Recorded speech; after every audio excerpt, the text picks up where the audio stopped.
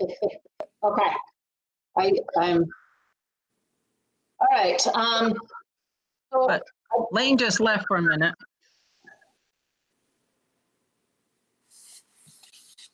why don't we call the meeting to order at 6:36? And I would like to have everyone who is on this call that's not a board member introduce themselves, because there are some people I don't know. So if you wouldn't mind introducing yourself, that'd be helpful, just as we would if we were in wherever we were supposed to be tonight. I'll go first since I'm not on mute. So I'm Teresa Kajensky. I'm from Fothergill, Sagalian Valley, and I'll be talking about your 2019 audit. Thank you. Lindsay Meyer, teacher at Randolph Elementary. Thanks. Norris Julie Hinman. Then I don't know who's going to go next. Me neither. I'm Julie Hinman, and I'm a teacher at Randolph Elementary. Thank you. Norris Skolnick, a teacher at Randolph Elementary and also co-president of the association. And I'm Beverly Taft. I'm a school counselor at Randolph High School. Hi, Bev. I'm Zoe Newmarco. I'm a reporter with the White River Valley Herald.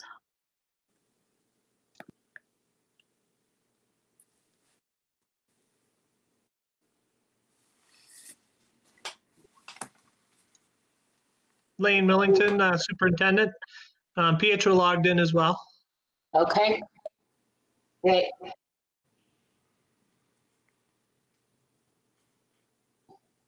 All right. So the focus of the meeting today, we're going to meet with the auditor. We're going to hear from the union and discuss the grievance, among many other things. We have a school choice discussion, teacher appreciation day discussion, etc. The first part of this meeting was going to be to meet with the auditors. So Pietro, if you want to wait until we're done with that, that would be fine. I would guess it would take, I don't know, 15 minutes, do you think, Teresa? At the most, depends how many questions you guys have. Okay. So that will be the first part of our meeting. I'm happy to jump out and come back in. Okay, thank you. All right, Teresa, do you want to start then? Sure. So I'm assuming that all of you guys have the audit or have seen it. It was issued on March 30th. So I guess a little while ago now, though that seems like that just happened. So I don't know if you guys all have that electronically or the paper or how you have it, but I'll just talk about a couple different things and some good things that happened. So the first thing is that you guys received an unqualified audit opinion, which means we didn't find in the auditor's opinion that everything was materially stated. So that's the good news. I want to, does everybody have something in front of them or nothing on the audit? It did go out in the board packet. Okay. So yeah. Okay. We have the findings. It's also in the shared drive for the board. Yeah. Okay. That's all right. I'll talk about a couple things. So one thing I just want to talk about is, and if you have the audit, it's on page 11 of the financial audit, and it breaks out on page 11 what all the fund balances were at June 30, 2019.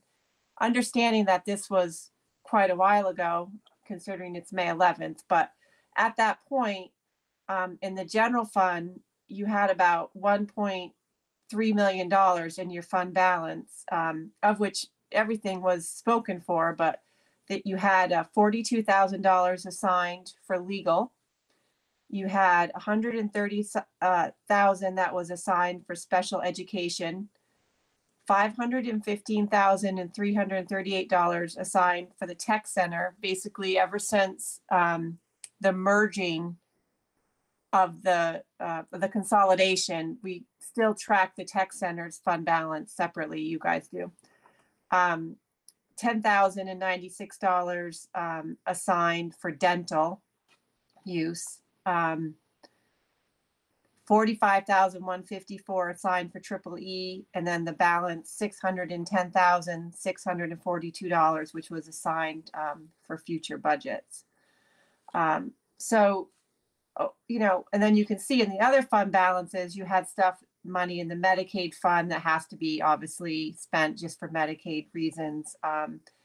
You had 2 capital projects fund, one that's a transportation reserve fund that had about 1.3 million in it. And then the facilities maintenance reserve fund that had about 3.8 million. So you guys have a lot of reserves, which is good, especially for this, what we're going through now. And I know there's some talk about how you guys are going to budget in the future. I heard some questions for the governor last week when he spoke. And so hopefully, you know, this puts you guys in a good situation. In the packet, when you guys used to get it in paper form, there was something that was loose, and it's called the governance letter. And it's about 4 pages long, and it's just stuff that I'm required to just make sure that you guys are aware of as the governance of the school district. The first thing is that there's, in the financial statements, there are some estimates that are done. The biggest estimate that you guys use is a depreciation on, and we talked about this, if I remember right, last year, but is a depreciation on your buildings and the equipment. And as you know, that number is, you don't know how long everything's going to last, so it's depreciated over what we believe is the correct useful life. We did not encounter any difficulties while performing the audit. We passed on a couple of adjustments that we found during the audit. These uncorrected misstatements were due to not recording a prepaid expense in the current and prior year, and also not accruing compensated absences. These 2 things that we didn't, that weren't corrected, were not material to the financial statements. And the other piece that I really want to talk about is last year, as you guys might remember, you had a significant deficiency in your internal controls. Last year, meaning 2018, so a couple of years ago. So this year, the district worked really hard and established more effective review and reconciliation policies, and started, I think you ended up hiring somebody separate, and the financial statement, the cash was all reconciled. So I commend that for getting done, and the finance office for making sure that that was done. So just wanted to definitely point that out. And there are no significant deficiencies in this year's audit. There's a couple other things I just kind of want to mention. And again, this could be solved by now. I haven't checked with Robin, but there were still some checkings and savings accounts and investment accounts that were still in the merged entities' names.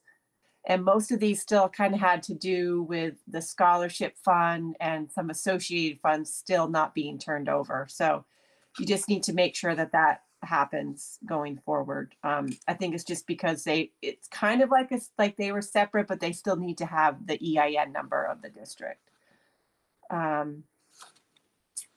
And the fund balance policy, there's something that would be great if you guys could just adopt something that was GASB 34, which was basically how to apply some components of fund balances. Not a huge issue, but would be good.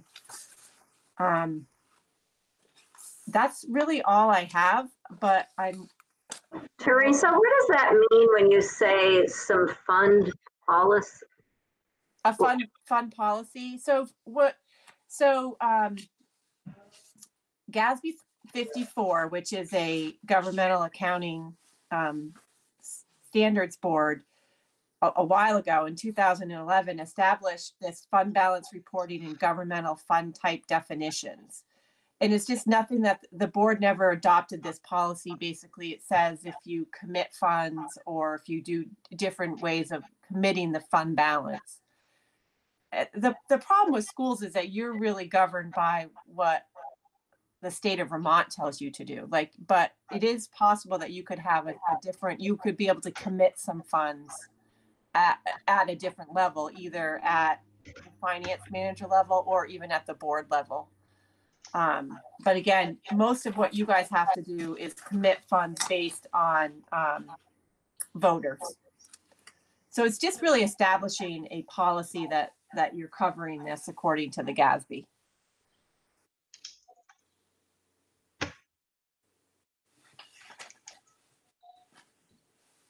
Are there any other questions for the auditors?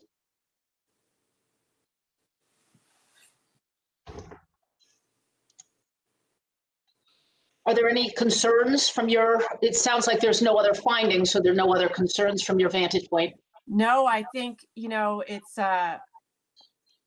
no other concerns. I think it's hard when the state makes you guys still like budget everything the way you're budgeting, and then you have so many account numbers, but really, I think that's out of your hands. I think that this year went much better than in the past, and I'm hoping that as we get, you know, go forward, although I think you're going to have to change accounting software to the state software, which will be another big hurdle. I don't know, does that happen this July 1st? Or are they moving it out now? Does anybody know?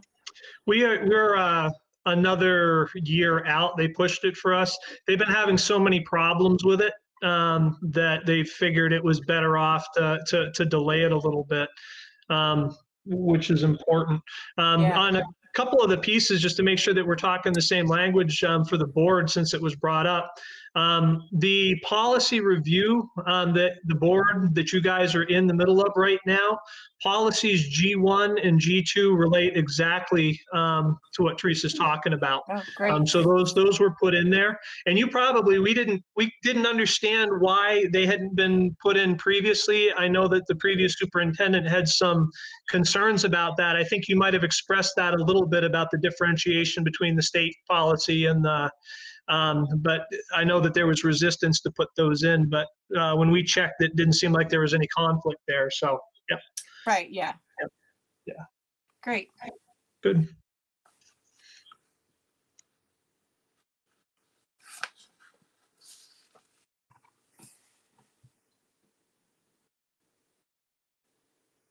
Is there any other questions?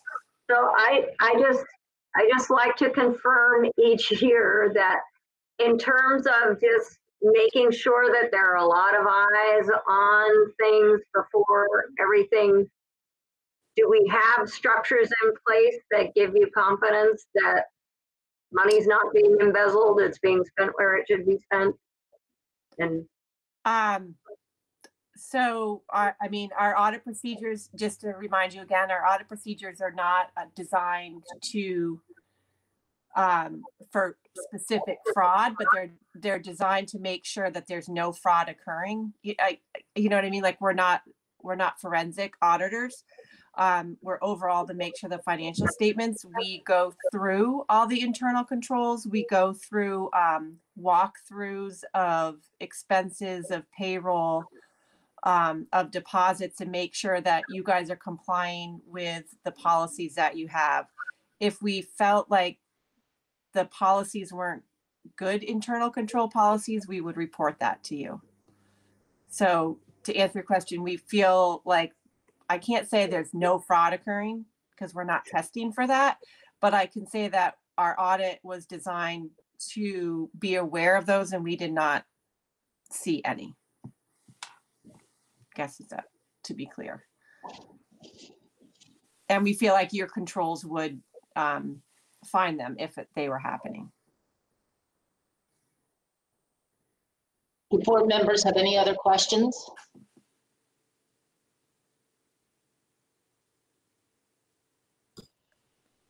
Do you have any other comments, Teresa? Nope, but it was just one more. It's always a pleasure to come there. Everyone is very welcoming and eager to help us. So I appreciate that. Well, good. Thank you very much. We appreciate all the work and for you showing up in a Monday evening meeting as well. I don't know if you guys are getting snow, but I live in Williston and the ground is completely covered in snow right now. No idea where this came from, but I guess I'm glad I'm not driving in it. Yeah, exactly. Okay. All right. Thanks again. Yep. Bye-bye. Okay. Next on our agenda is a public comment.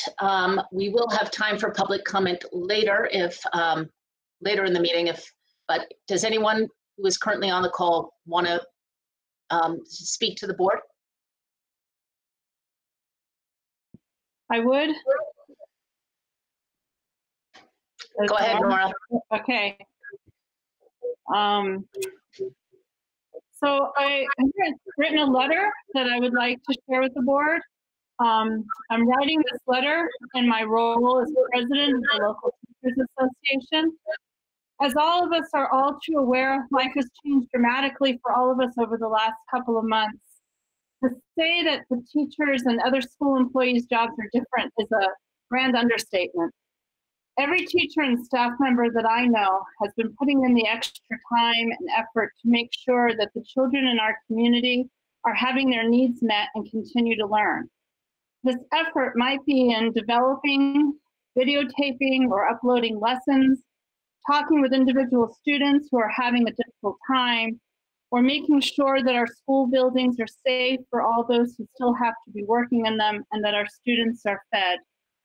It is clear that our working conditions have changed drastically to make sure that our students continue their education in a safe manner. While we are doing what needs to be done, it is important for those of us who are on the front line to have a say in how to best meet the needs of our students in a way that is sustainable and fair to all. Part of the job of the association is to be that voice. To this end, we have asked to work together with the school board to make these decisions. We had hoped that the school board would see that it is in the best interest of our students and our community to come to the table and to work with us in making these critical decisions rather than deciding things unilaterally. We are extremely saddened and disappointed that the board has repeatedly refused to meet with us, even after a petition requesting these negotiations was presented to the board with 83 signatures. And I want to clarify that the negotiations that we're asking for are different than the current ones to negotiate a new CBA agreement. The conditions we work under has a direct impact on the quality of education that we can provide the children of our community. That is something that we all agree should be the first priority during this time of remote learning. We hope that the board would reconsider its position and join with other districts throughout Vermont to open negotiations to sign an agreement about the current working conditions. Thank you very much. Thank you. Is there anyone else, any other public comment at this time?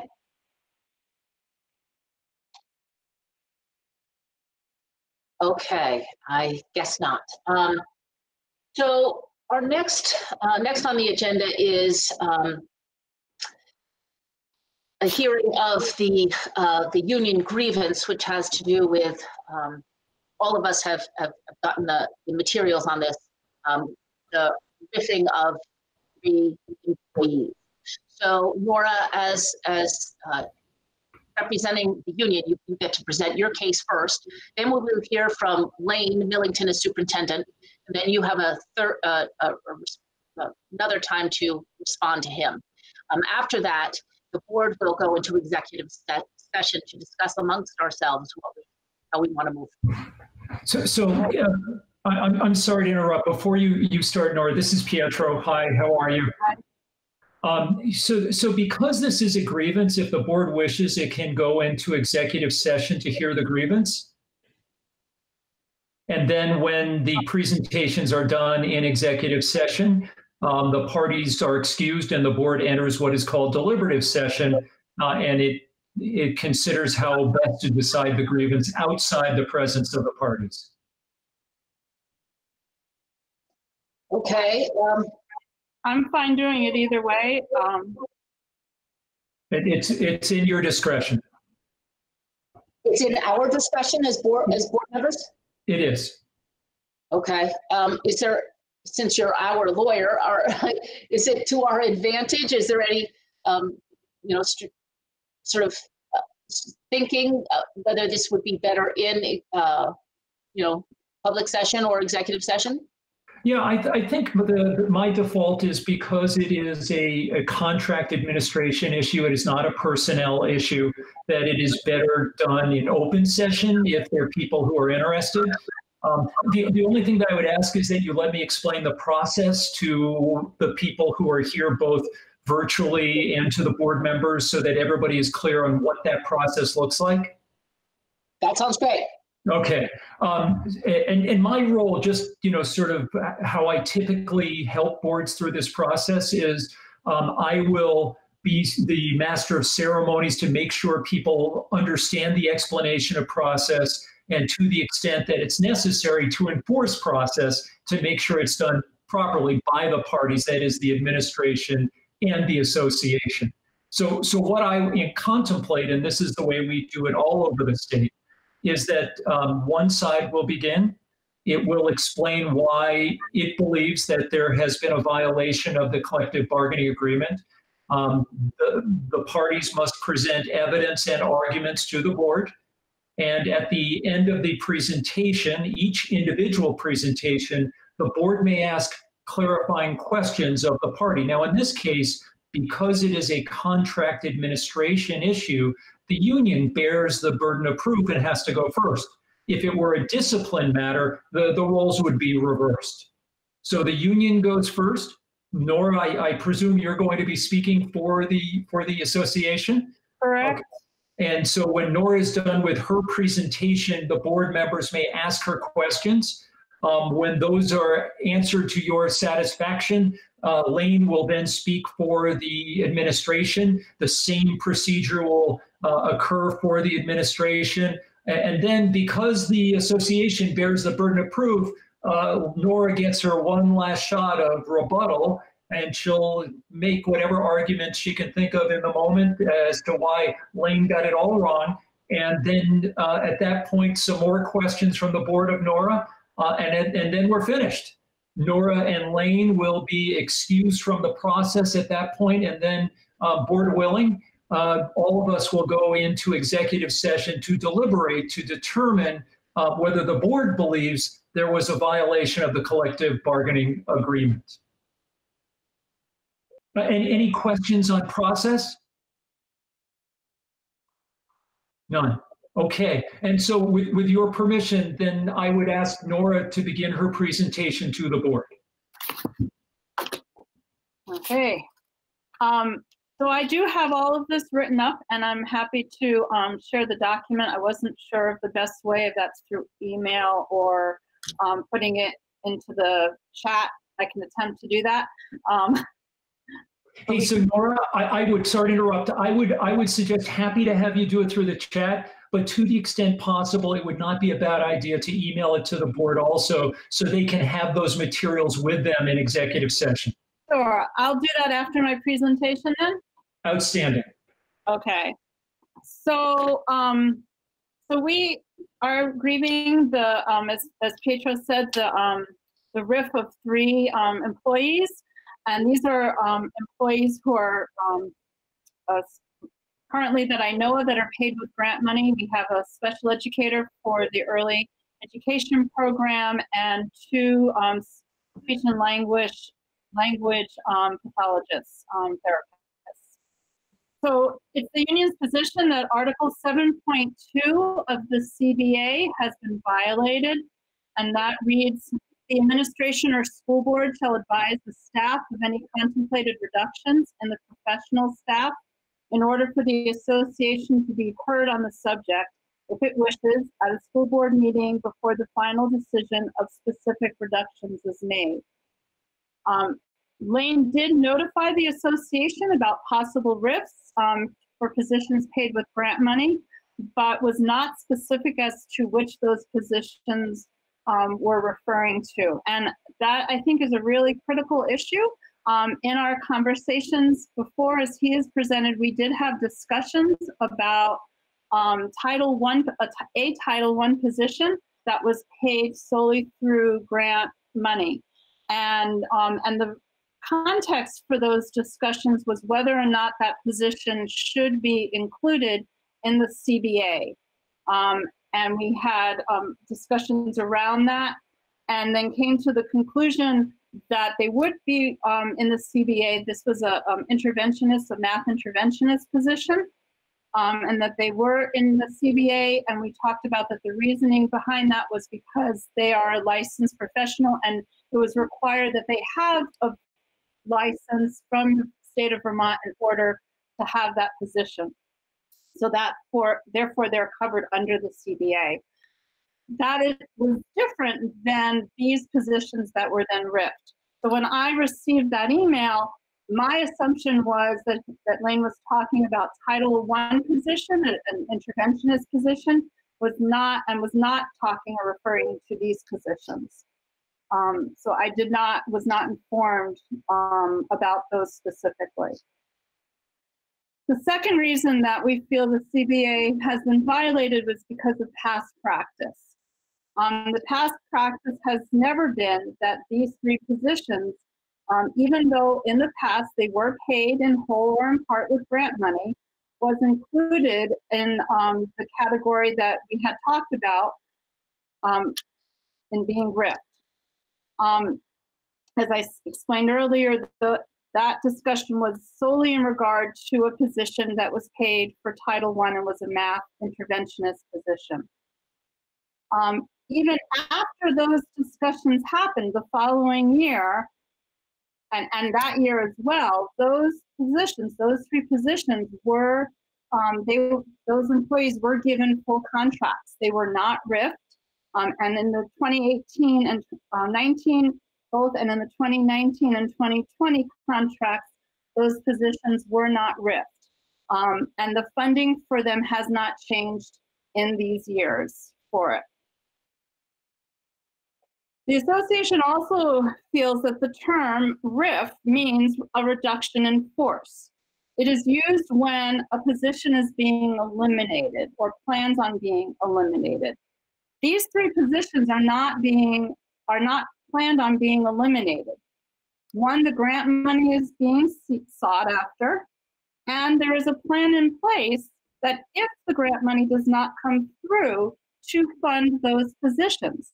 These are positions that are necessary in order for students' IEPs needs to be met and for the early elementary program to exist. That you cannot have the preschool program without that educator who is certified for that age child. So the plan is not to eliminate these positions. These positions do need to exist in the district. The plan is that if the grant money does not come through, that other funding would be looked at to fund it. I would also contend that it's not in the district's best interest to RIF these positions.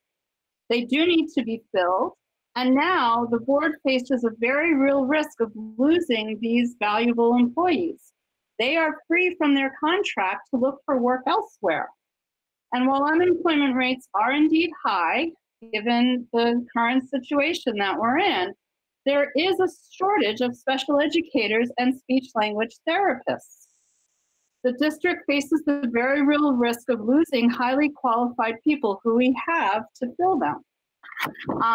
In the document that I will send through email, I went into School Spring today and looked up what positions are being sought for special educator. And there were over 30 of them that were still posted in School Spring, many of them for early childhood special educators. So we may very well lose that person. Many districts in the state fund positions with grant money. I would say that most of them do not RIF their employees who are needed to fill them if the money is not locked in by the date that contracts need to be issued. I would ask, is that really the best practice? is that really in the best interest of the district and our students? I would also just point out that teachers have been going above and beyond the call of duty during this difficult time with remote learning. And this has been especially true for those providing special education services. Is this how the district wants to repay that, given that they're still going to need these employees? That is what I have. Thank you. So now it's time for the board to ask any clarifying questions of Nora that it may have.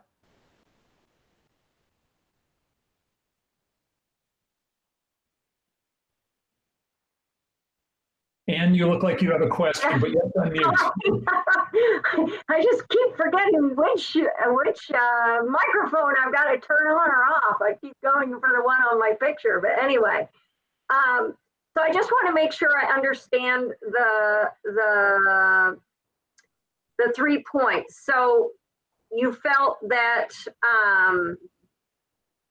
that the administration didn't specify which positions were being riffed. They didn't clarify exactly which positions are being ripped. Your second argument, past practice, this hasn't been done in the past. And the funding hasn't really changed from the past as far as you know? Correct. These positions were always funded in part or solely through grant money.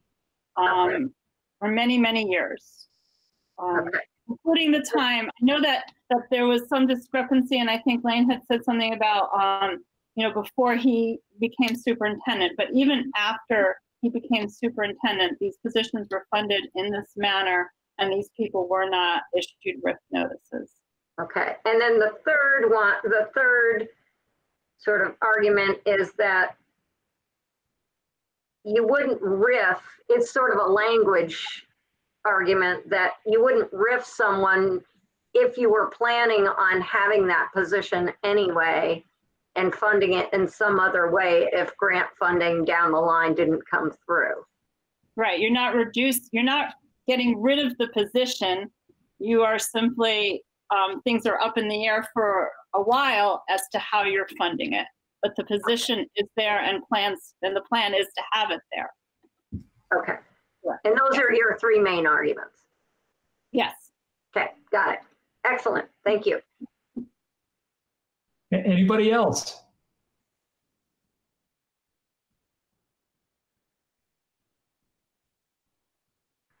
So not seeing anybody else who wants to ask any questions, with your permission, Board Chair, I will turn over the floor to Lane and let him argue why there was not a violation of the collective bargaining agreement.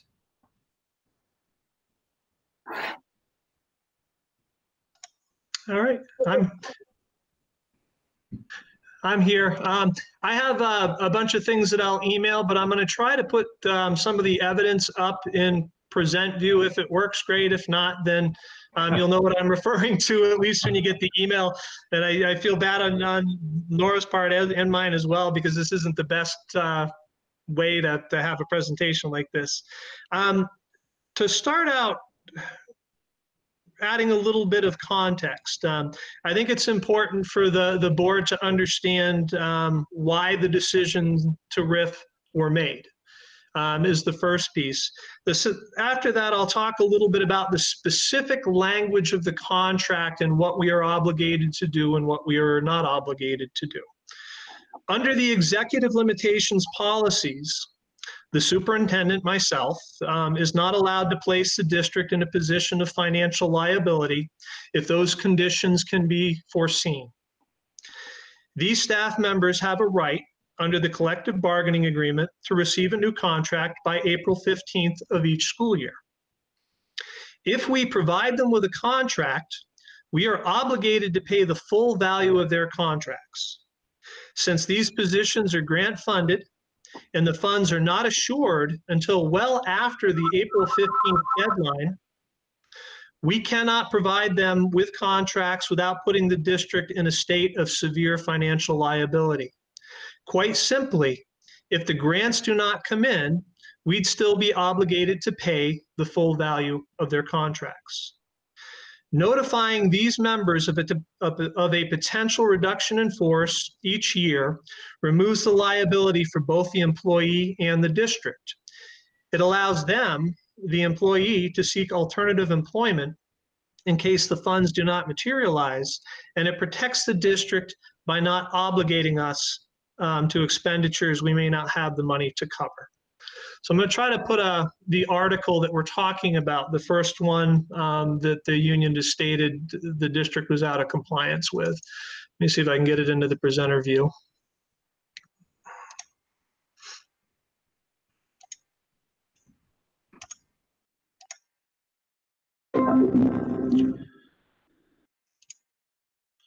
Give me just a second there.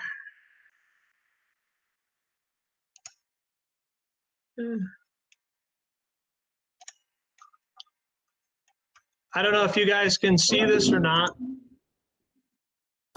We can, Lane. It's clear. 7.2? Yes. All right. So what the union contention is, there's actually two things that they are contending, is that the OSSD violated the collective bargaining agreement, specifically that it did not follow the requirements of Article 7, Section 2, which outlines the process for notifying staff of a contemplated reduction in force. Secondly, that it violated past practice in providing RIF notifications to grant-funded employees other than those funded under title grants. On the first contention, I think it's important that we read through what this provision actually says. 7.2, the administration or school board shall advise the staff of any contemplated reductions in the professional staff in order for the association to be heard on the subject, if it wishes at a school board meeting before the final decision of specific reductions is made. It is important that we understand what this provision is telling us. First, there is no need to notify Nora or the union leadership, even though I did on April 8th. My responsibility was to notify the staff, which I did, and I'll explain that in a little while. The other piece that Nora stated was that the union's position was that a RIF notice is an elimination. It is not, by the very wording of this contract. It's a contemplation that we might eliminate. The word contemplate is a verb that means to think about or to have in mind as probable but not certain. It is important to recognize that a RIF letter does not mean for certain that the position has been cut. They are just notifications that such a cut may happen. The RIF letter provided to employees, and I will email you a sample copy of one, actually of one of the three people that we're talking about, makes this plain in the last line, that the district is seeking these funds. The provision also clearly implies that all professional staff may be subject to a RIF. There is no ambiguity in this. Professional staff are those that are covered by the CBA, and those that are covered by the CBA are considered professional staff. This will be important when we consider the past practice claim. Last thing that this provision requires us to do is to advise the staff. The staff must be advised in time to attend a board meeting to comment on the matter before a final decision to the positions are made. The staff were notified verbally in early April that the RIF notifications were coming by their direct supervisors. The direct supervisors did this to ensure that the staff knew we would still be seeking funding on their behalf, and that the funding was fairly certain to come, but not 100% assured. That notification happened in early April, well before the April 13th board meeting. The staff were then notified in writing with letters being sent to their homes prior to the April 13th board meeting, which they could attend to be heard in front of the board had they chosen to do so. In addition, and this was not required, the union leadership was notified of the RIFs as well on April 8th. And this was to ensure that everyone in the association was in the loop and had the notification required to attend a board meeting before a final decision was reached. Nora was sent an email which she referred to, and the way that this was referred to in the email to the union leadership was grant-funded positions. It was not title-funded positions. And I'll provide a copy of that email to you when I email all these documents over. Lastly, and probably most importantly, a final decision has not yet been reached. It will be at least another month before we know if these grants have been secured and if we can offer these positions. So we haven't reached any decision at all yet on whether or not these positions are going to be cut. We've just simply notified the staff that it's a possibility. In summary, the district met all the requirements of 7.2.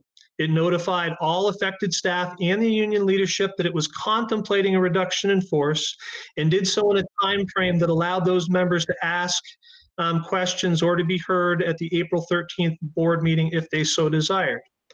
All faculty who received a RIF notification were professional staff under the CBA definition. Given this, the district's actions were wholly in line with our contractual obligations. There have been no violations of Article 7.2. Before we go on to the second contention, are there any questions on what's been said so far? So Lane, I think it's better for you to finish, and then the board can ask all the questions they want. Okay. Second contention is that because the district provided RIF notifications to more than just those funded under the title grants, it violated past practice. The three members this grievance is about are funded under the Individuals with Disabilities in Education Act grant and the Medicaid grant. While there are rare occasions that past practice claims have merit, past practice is usually the equivalent of a Hail Mary pass in football. These claims are often made when no part of a collective bargaining agreement clearly supports the assertions being made. Past practice only comes into play when there is ambiguity in a contract. As an example, let us pretend that our contract stated that some professional staff could be subject to a RIF. This wording would be ambiguous because the word some does not tell us who amongst the professional staff.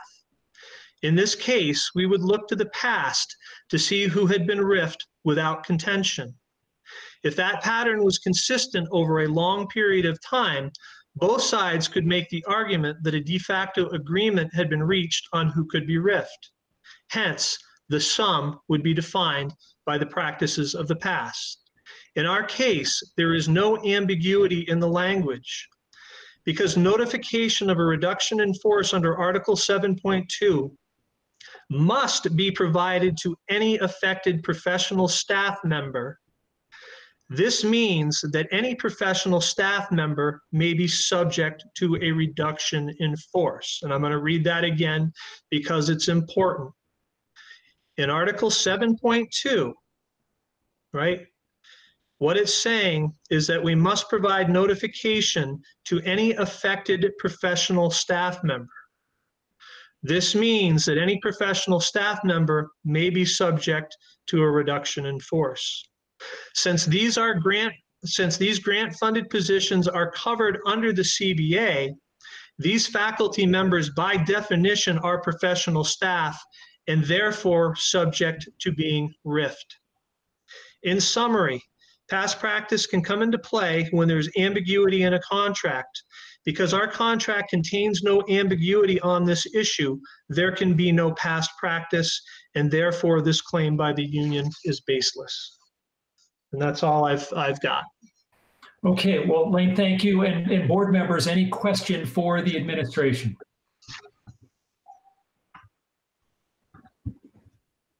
I have a question.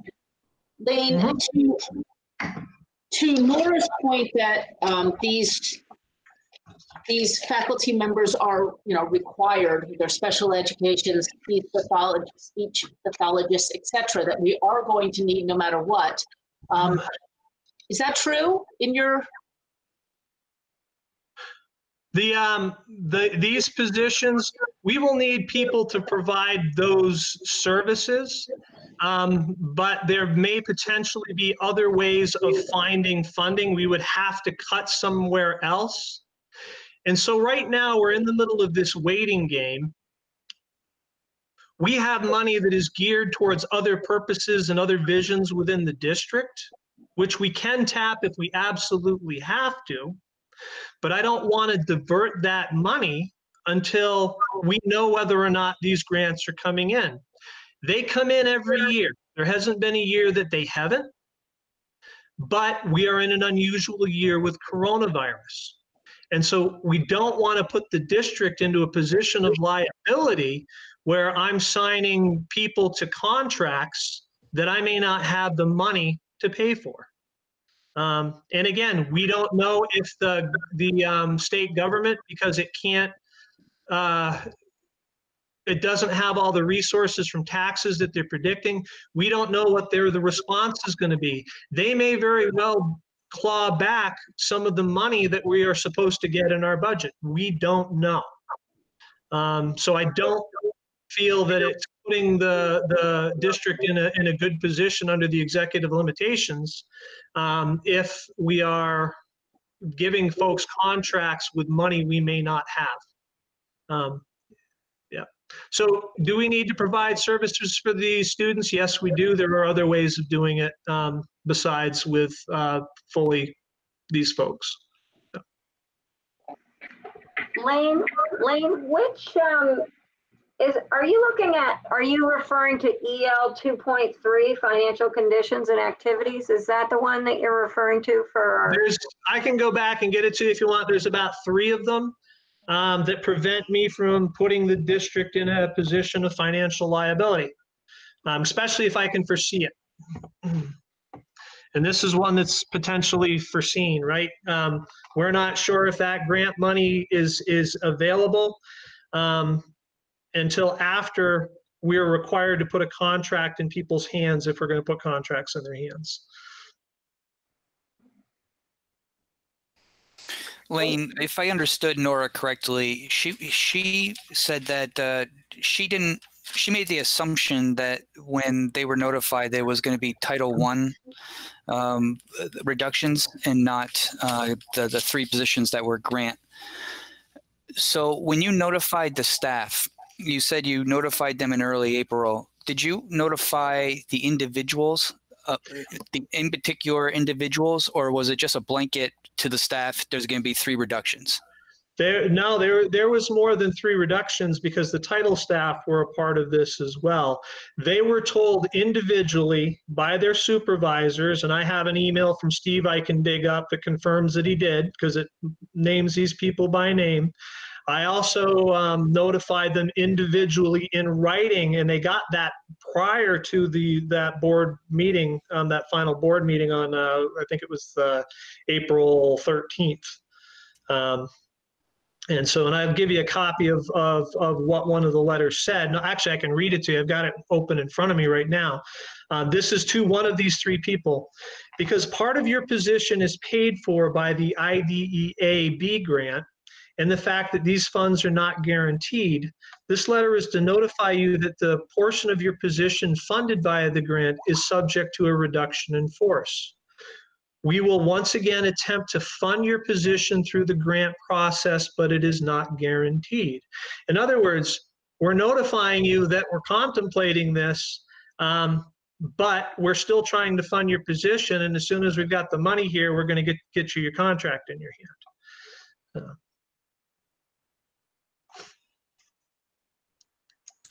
Thank you. Any other questions for Lane? I had one more comment on Paul's question. I think I may have missed answering the second half of it. These folks are all professional staff, right? They all have contracts under the CBA. Nora said that in her presentation. That means based upon 7.2, they are all subject to RIF with no restrictions. Again, we followed what we were required to do and what we're obligated to do. Did Lane's last comments trigger any questions? Well, I have just one in regard to, so Lane, part of this, well, part of the reason why is because your riffing is because of this 7.2, and it says if you're contemplating this, you need to notify. And you're trying to make sure that you're protecting the district from an unpaid liability if those grants don't come in. Normally, those positions would eventually get paid. Is it just because of these current economic conditions that this is coming up? So there's a little bit of a history here, and guide me back. In most districts, because we are required to put a contract in a person's hand before the money is assured, in most districts, RIFs go out. It's happened in every district that I've been a part of, even though I wasn't in control of RIFs in those districts. So this is not an unusual circumstance. The previous administration, and I sent this out in the history behind this a little earlier, I think this morning, the previous administration, their way around this issue, which brought up the contention with the union at the time, was to not allow these people to be a part of the CBA. They were being signed up as under special contracts. And that way they felt that if they're under a special contract, they're not under the CBA, they don't have the protections of the union, so they can be, let go at will. The folks that Nora is specifically talking about, these three individuals that are being paid out of by grants, by different grants and title, they had always been under the CBA. They had always received a contract. But if you look back at those previous contracts, the previous superintendent slipped some wording in there.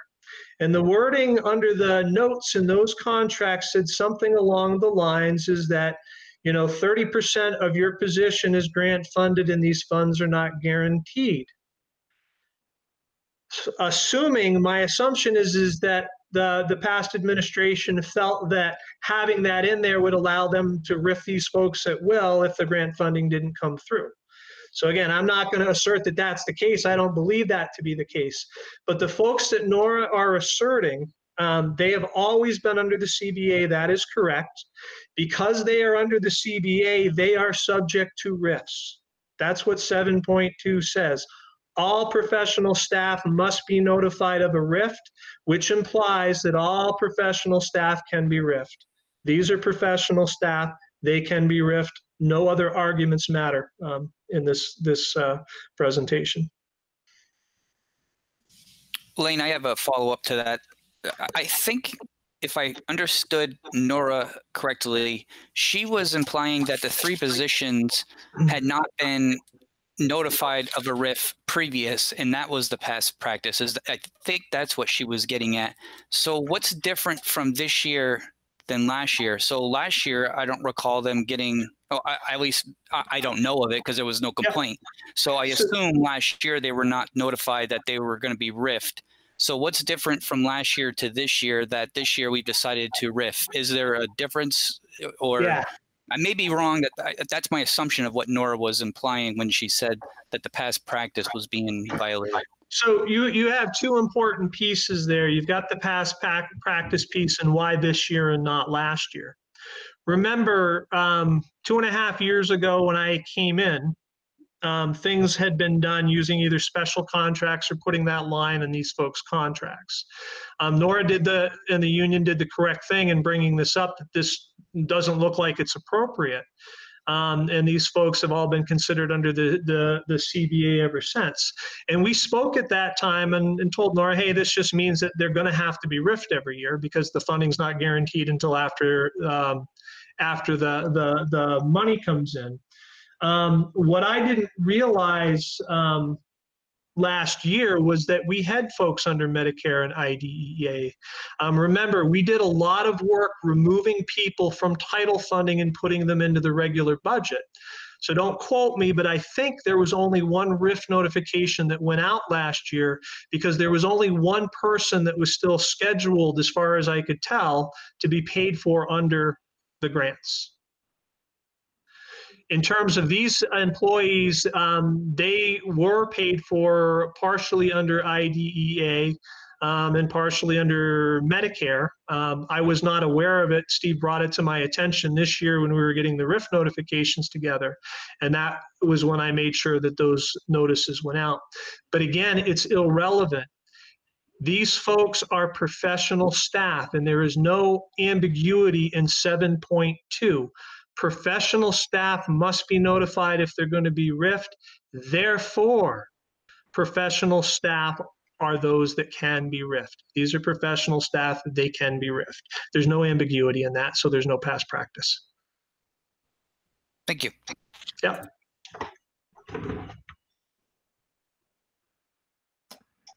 I feel like an auctioneer, right? Going once, going twice, going 3 times. So with that, we'll return to. Hold on, can I just get, sorry. Okay. So basically, I mean, what I'm hearing you say, Lane, is the reason you have to do these RIFs is written right in that 7.2 language, that you're bound by the language of 7.2 to send out those notices. I'm bound. You want to or not, you have to. I'm bound by the executive limitations to not put the district in a state of financial liability. 7.2 is defining who can be RIFed. Who can be RIFed? Professional staff can be RIFed.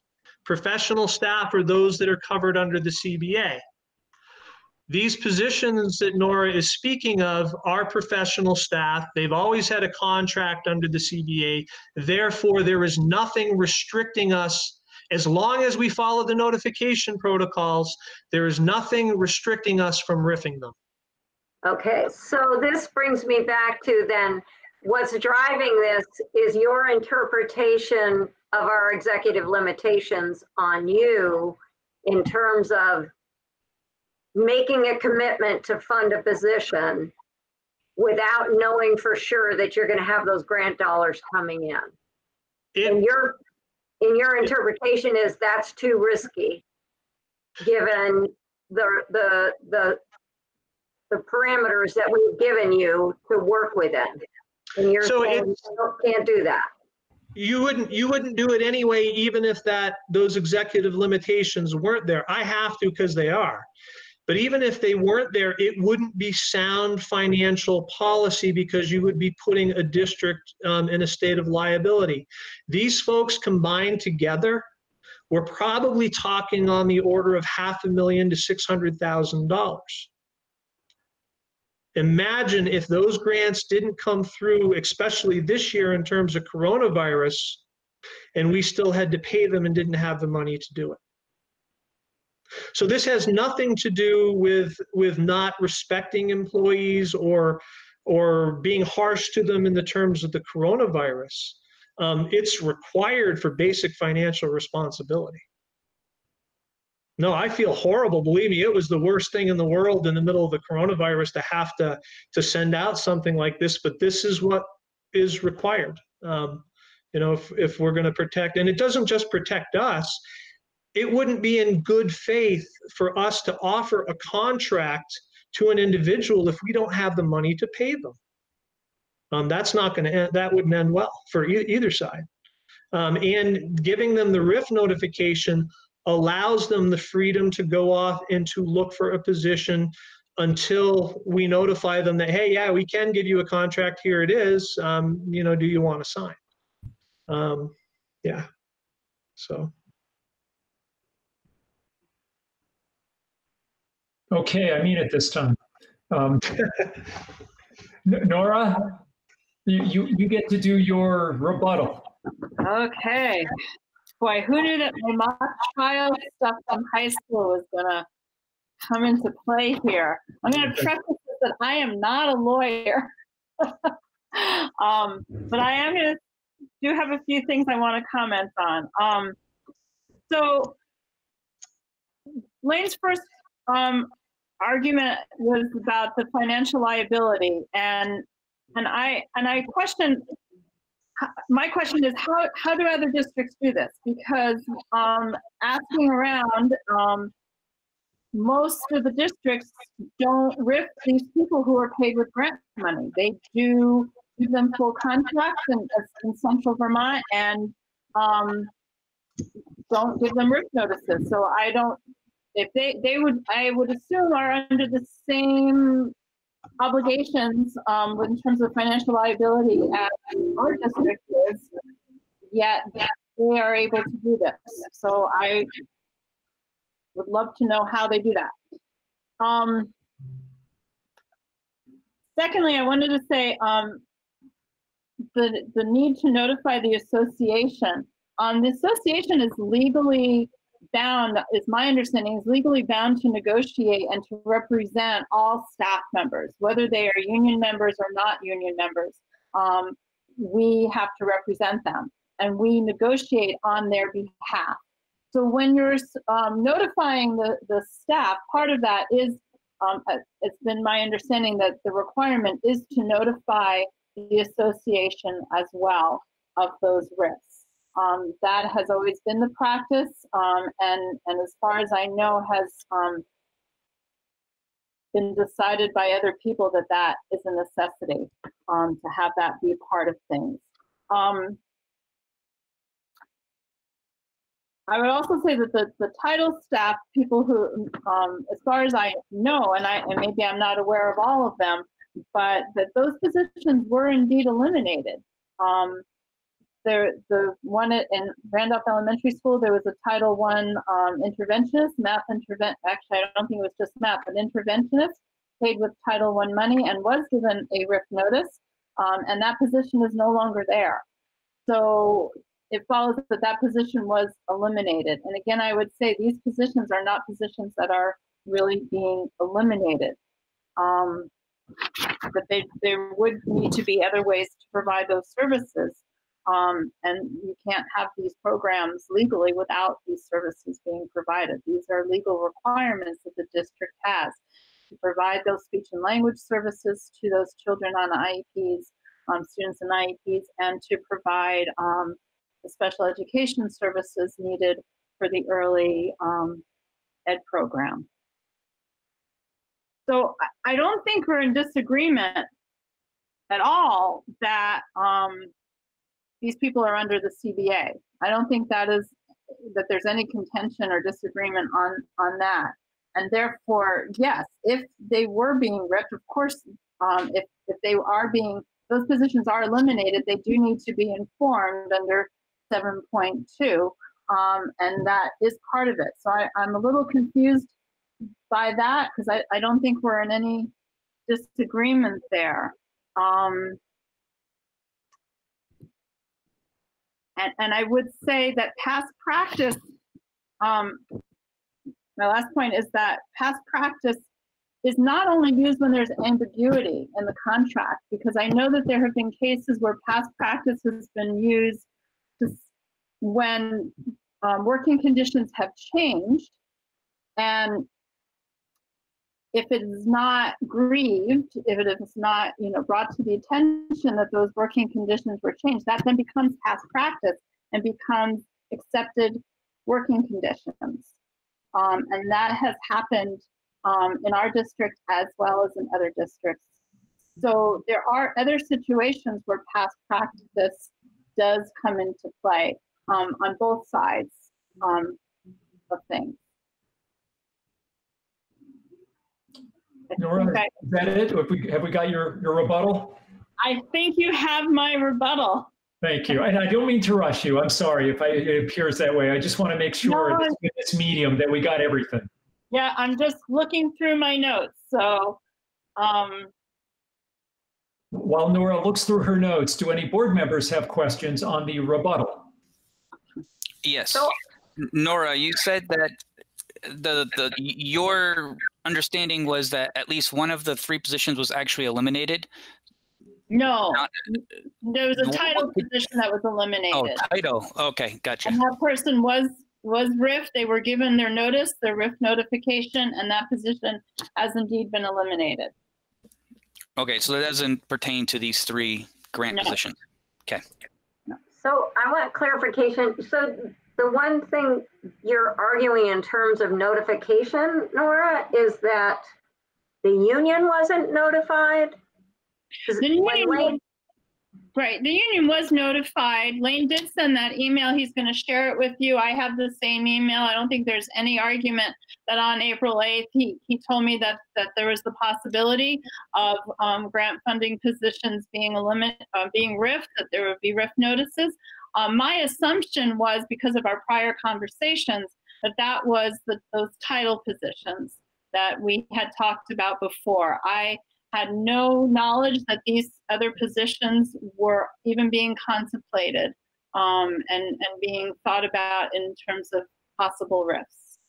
So that wasn't clear in his notification to you, which positions he was actually talking about. Right. It was maybe a communication error or. Right.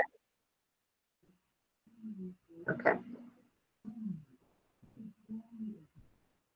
Others?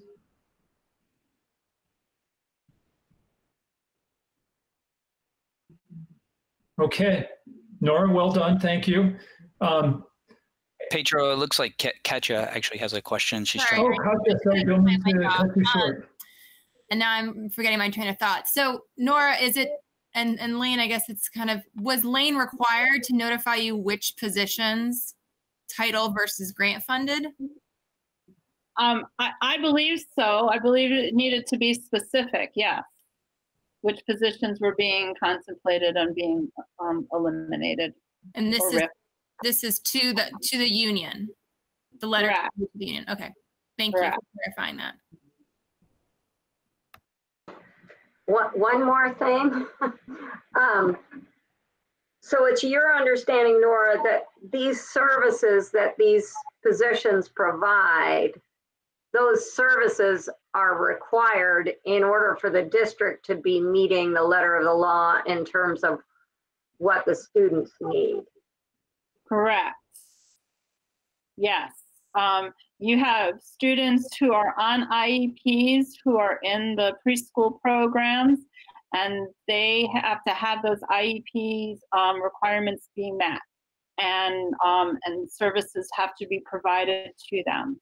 And in order to do that, you have to have a special educator who has a license for that age child. So you'd need somebody within those positions. Correct. And the speech and language services are also, those are required under students' IEPs. And it has to be that position, that person, or that qualification. That qualification. They have to have that license in order to legally provide those services. Okay. Or supervise those services, as is also sometimes how it is done. Okay.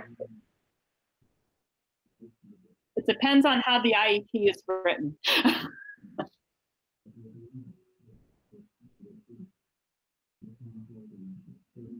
Okay, not seeing any more questions. I think that is the end of the presentation by the parties. And now the board needs to vote to go into deliberative session / executive session. I would like to make the motion that we go into deliberative session / executive session. Is there a second? I second that. That's Ashley. Okay, Ashley seconded it. All those in favor, please say aye. Aye. Or wave. All right. So it is 7:45, and we will be going into executive session without Lane or Linda. So we'll. Nora, right? I don't go. Without anyone except the board. Yes, exactly. And Nora, All right. did you get a chance to email your I emailed my stuff over, so. I emailed it to Laura, so hopefully you have that, Laura. If you, Awesome. Hey, I look, can Laura, check. And So we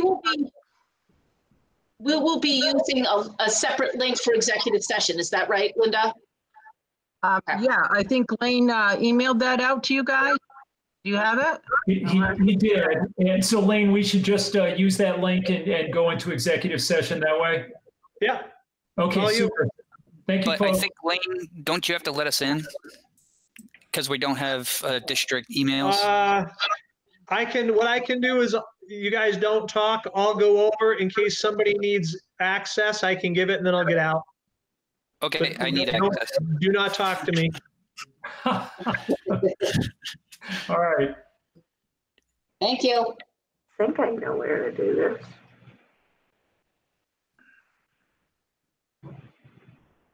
Okay. I think all the board members are here now. So we did make a decision in executive session, and we will be emailing both Lane and Nora our decision in the next day or two. Pietro is going to draft a decision for us. And we did find out from him that we did not need to let you know of our decision right now. You will hear it, when that decision is written. So it should be probably 2 days from now. Thank you very much from both of you. All right. The next thing on our agenda is another perhaps interesting conversation about school choice. And this came up when in Brookfield, a couple of family has reached out to me to discuss their concern that several families, two staff members who live in Brookfield but work in Braintree have chosen to send their kids to Braintree Elementary School. So the question is really a couple of things. First of all, is this a policy that we have opened school choice? Is this a benefit really for employees of the district that they are able to take their kids or move their kids to a different school from the town where they reside?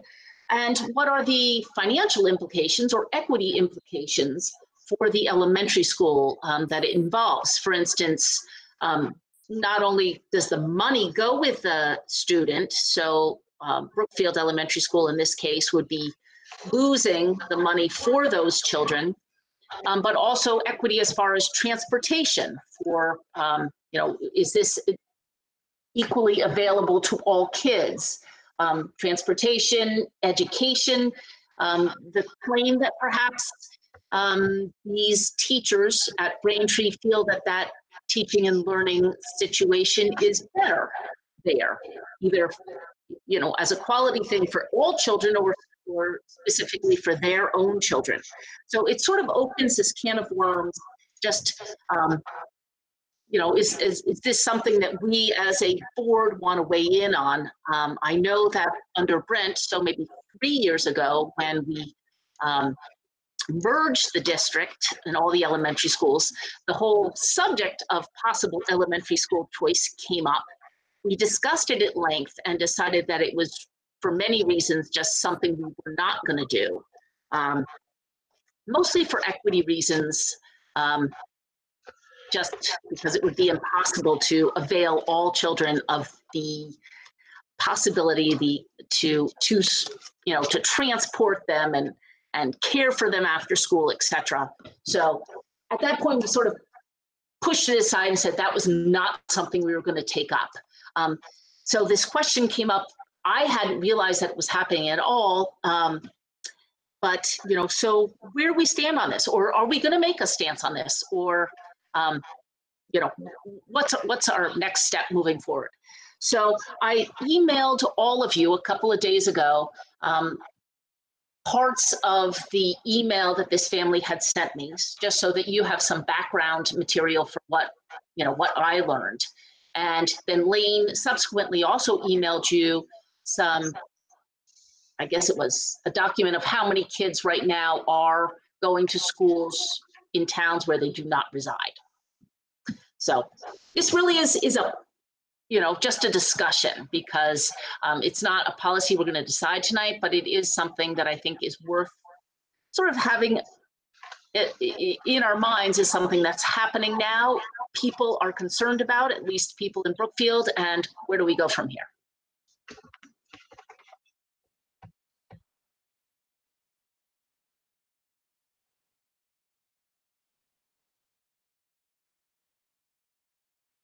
Well, I remember when we were talking about all coming in as a whole district, that it might allow us to be more flexible. But I do also remember the previous superintendent saying that's a whole can of worms.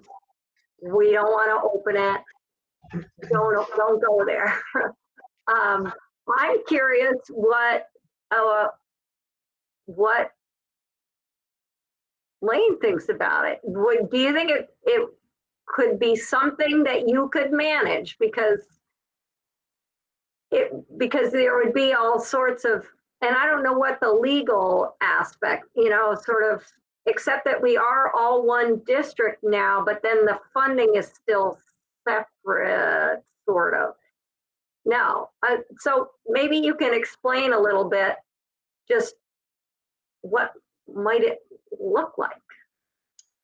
So I got a couple of comments. First off is that a lot of the assertions, at least that were in the email from the anonymous person, they are not correct. I went back and we looked at all the students that we had allowed to change schools, and for a variety of reasons, but all for hardship reasons. So there is no school choice. If you look at the list, you'll see that there is only one family that is going from Brookfield to Braintree. Braintree, yes, it is a teacher, but it wasn't granted because the person was a teacher. It was a Brookfield parent as well, and that's what it was considered under, who had a claimed hardship that the principal confirmed. So I want to make that clear. I mean, we've got a lot of cases probably, just so that we're clear on what's happening before we even talk about whether we should do anything. There were 5 exchanges between RES and Braintree. That was almost even. It was 2 one way and 3 the other way. There was 1 from Brookfield to Braintree. 3 of the 6 were due to housing changes, as well as some trauma background. So in other words, the students got started in one district, were there for a few years. The parents lost their apartment in the town that they were in, moved to the next town and said, hey, can my kids stay, where they're already established? So those were typically yeses when the parent asked. And we didn't solicit this from the parents. The parents all came forward and asked this of us under hardship. So I think it's kind of important to take a look at, the reasons and the rationales in there. In terms of funding, we are all one district. Everybody pays into the same pot, and that money is used to fund everybody. So I don't think that's a concern. The school buses go to all 3 elementary schools each morning, so I don't think there would be an additional transportation cost. I am not for a wide open school choice, not because it isn't appropriate. It probably is under this new system that we're under, where we are one district, but just because of the risk that it could potentially put on the small schools. We've done a very good job of getting the enrollments up there and making them viable. So if we put something into place and people decided that that's what we wanted to do, I would just recommend that we be very kind of thoughtful about how the process would work. I mean, we could use it to potentially funnel students into the smaller schools to make sure that their populations stay up. It all would go down in terms of the policy wording. But again, I'm not for it. These were all hardship cases.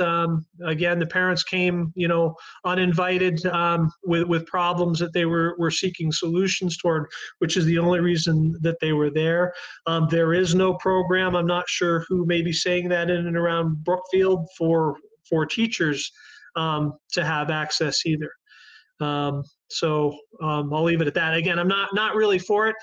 I could see some benefit to it, though, if it was done well, if it was used to maintain the sizes of the small schools. And I'll leave it at that.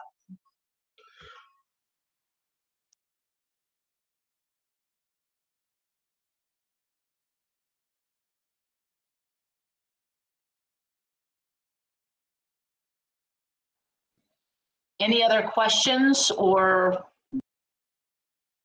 statements that anyone wants to make? Anything you're thinking about as we look at this? Laura, did you respond to the family or tell them to come to this meeting, or what was the follow-up communication? I reached out to Lane. Lane suggested that they contact him directly, which they decided they would rather not do, just for some personal reasons, I guess. But because then we talked about it, I talked about it with Rachel and Lane at our agenda planning meeting. And because Rachel was aware of the situation also at Braintree, we decided it'd be worth just acknowledging that this is happening and that, that people might be concerned, or at least in Brookfield seem to know about it because it involves a few children. So we just decided we ought to bring it to the board and figure out, are we just gonna let it rest? Are we going to encourage the family or the families of those concerned to talk with Lane about this? Their question was, because two Brookfield families, I guess, are both staff members, whether this was something that was being sort of presented or allowed by staff. Should we, acknowledge that, yes, people who are interested or experiencing a hardship can go and ask to, avail themselves of school choice? Or, are we just going to, not do anything and see what happens? I think. So that's what I did. I just figured after, because this seemed to be something that at least people in my community know about, and Rachel and Braintree also know about, and maybe it was something we needed to talk about as part of a larger process. There's to kind of add on to, go ahead. I was gonna say that there's another piece that may be coming into play here that didn't exist before, and that's the actual preschools. Remember that Braintree started up with a full-day preschool first, and so we had a lot of students that were going to that Braintree preschool that weren't Braintree families, right? They were from Randolph or they were from Brookfield. Some of them spent 2 years in that preschool, and some of those children were identified with some severe needs in terms of IEPs. And so the team had talked a little bit about the fact was that, it'd be very traumatic now that a therapeutic relationship has been established with this child to have them move back to their home district. So the very simple fact that we have preschools, kind of an unintended consequence, may be pushing a little bit of the requests that we're getting. So just add some more context to things. Yeah, thank you. That's interesting. So one concern that I have is that it looks like a factor in making the decision whether to grant a family's request has a lot to do with whether the principals support it. And the teachers are always going to have an advantage in that because it behooves the principals to make their people happy. And they know them very well. So they have an advantage when it comes to making an argument for changing schools for their children. And I think that's something that needs to be considered. The other comment I have is that this seems to be, as far as what the board's responsibility is, this seems to be a management issue and not a governance issue. So maybe not ours to get into. And yet I think it needs to be clear to our communities that there is a policy in place so that it doesn't feel like favoritism or a benefit that we're offering, but not to everyone, particularly all the taxpayers. Yeah, it would be a policy decision by the board to decide to do this or not at all, or for hardship considerations only. That would be a board policy.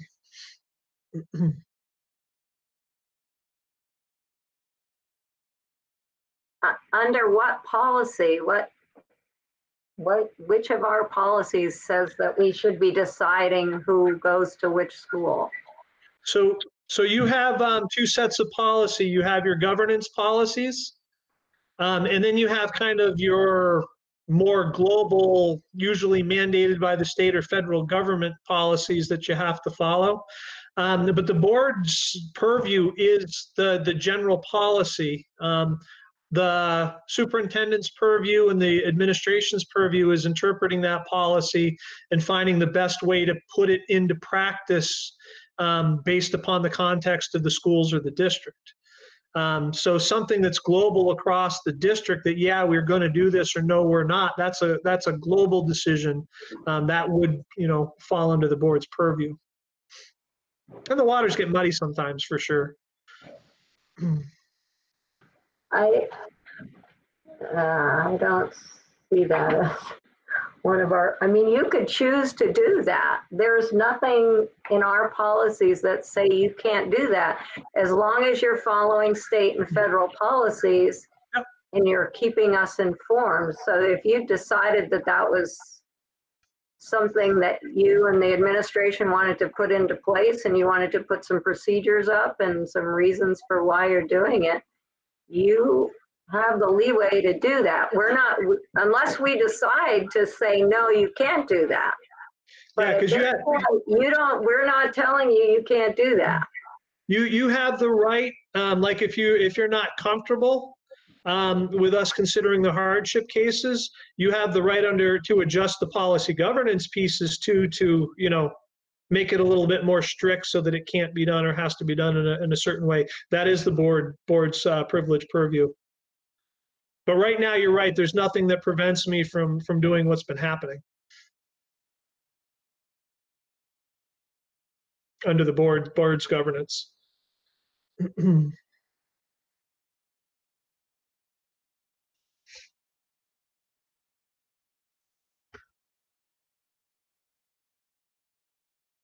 Boy, did I make it awkward?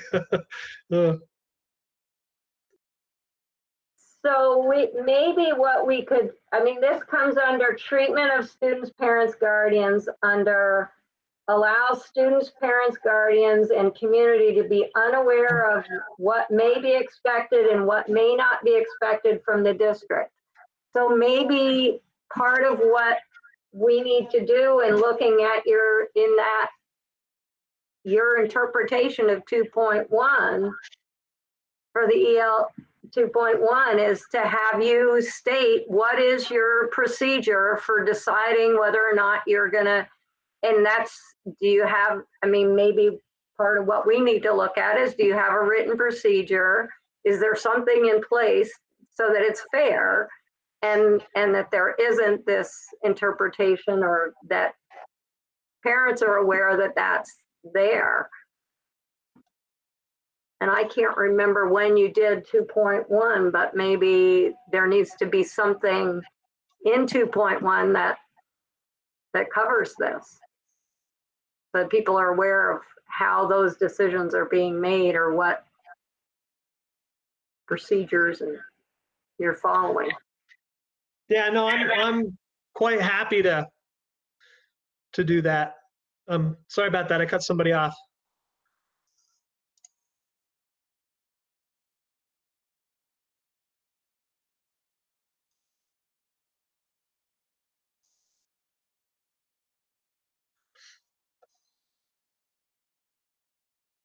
So you will add to board policy then, did you say 2.1, Ann? About treatment of parents and students? Well, he's not adding to our policy. He's just, when he does his report to us, reinterpret. he's going to clarify, he's going to reinterpret and give us some clarification on how he lets people know if, so because if you're a teacher in the district, the other thing you know is, oh, well, hey, this is going on.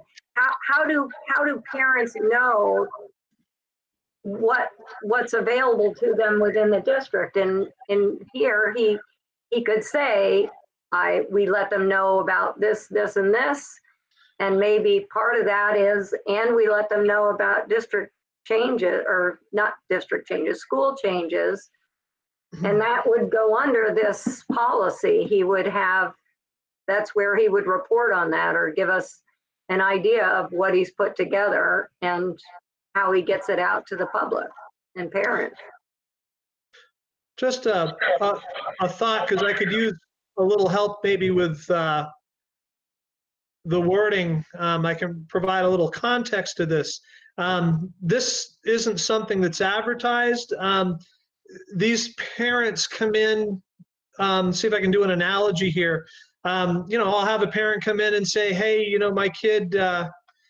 my kid's having a real tough time managing on Monday mornings, getting back and forth between his mom's house and my house because we don't live together anymore. Is it okay that he not, have to always suffer detentions if he's late on a Monday because of that transfer? Those are hardship cases. They come in front of us all the time, and there's not often a set of rules to follow. So you do what seems to be fair and just and through a good heart, which is what most of these were done for. I mean, people came with the hardships. We checked them out. Part of the reason for talking with the principals was just to confirm that what they were telling me was true. That's what I meant by, supported by the principals before making a decision. They were well investigated. So I'm just trying to wrap my head around what a possible wording might be, or if there's some board ideas or suggestions that would be palatable.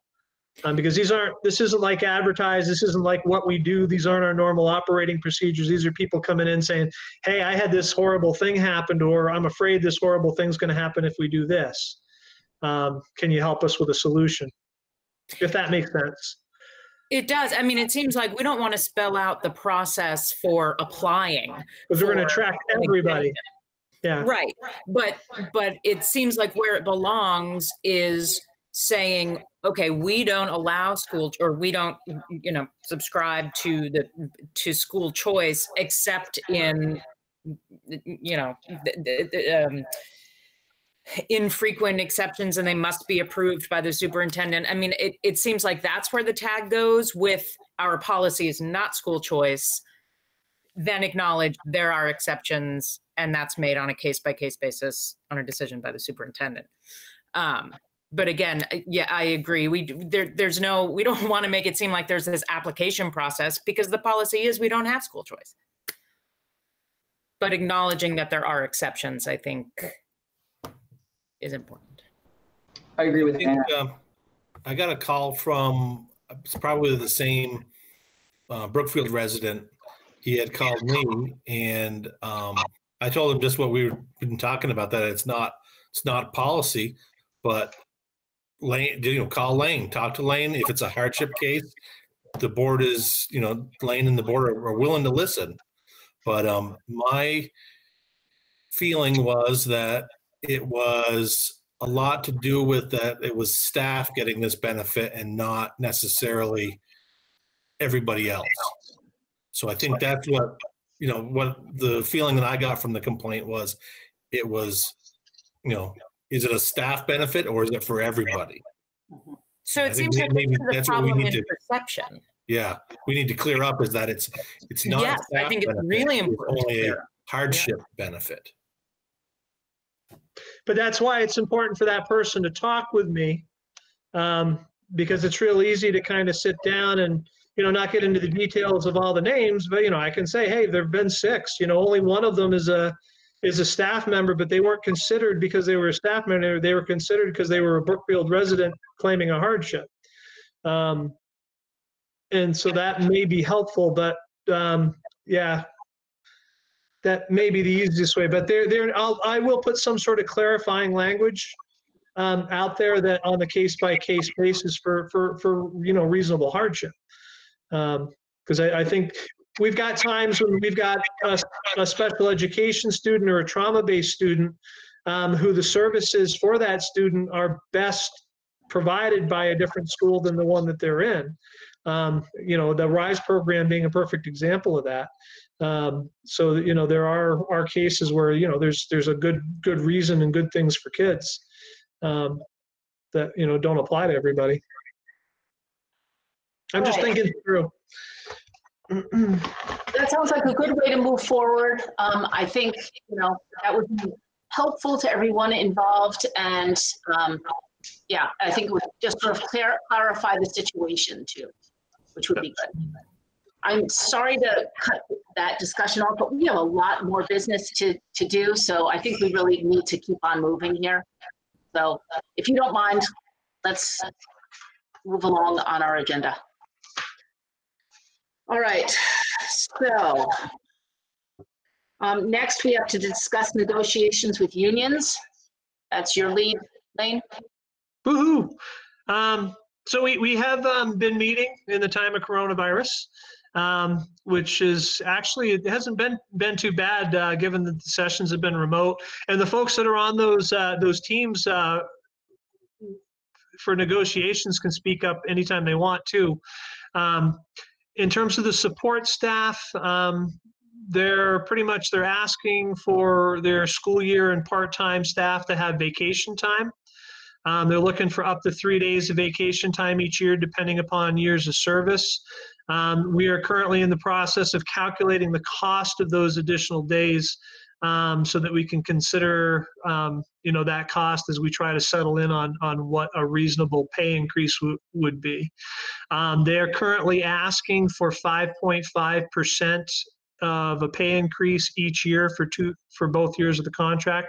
So 5.5% in year 1 and another 5.5% in year 2. We have offered 1.2% in year 1 and 1% in year 2.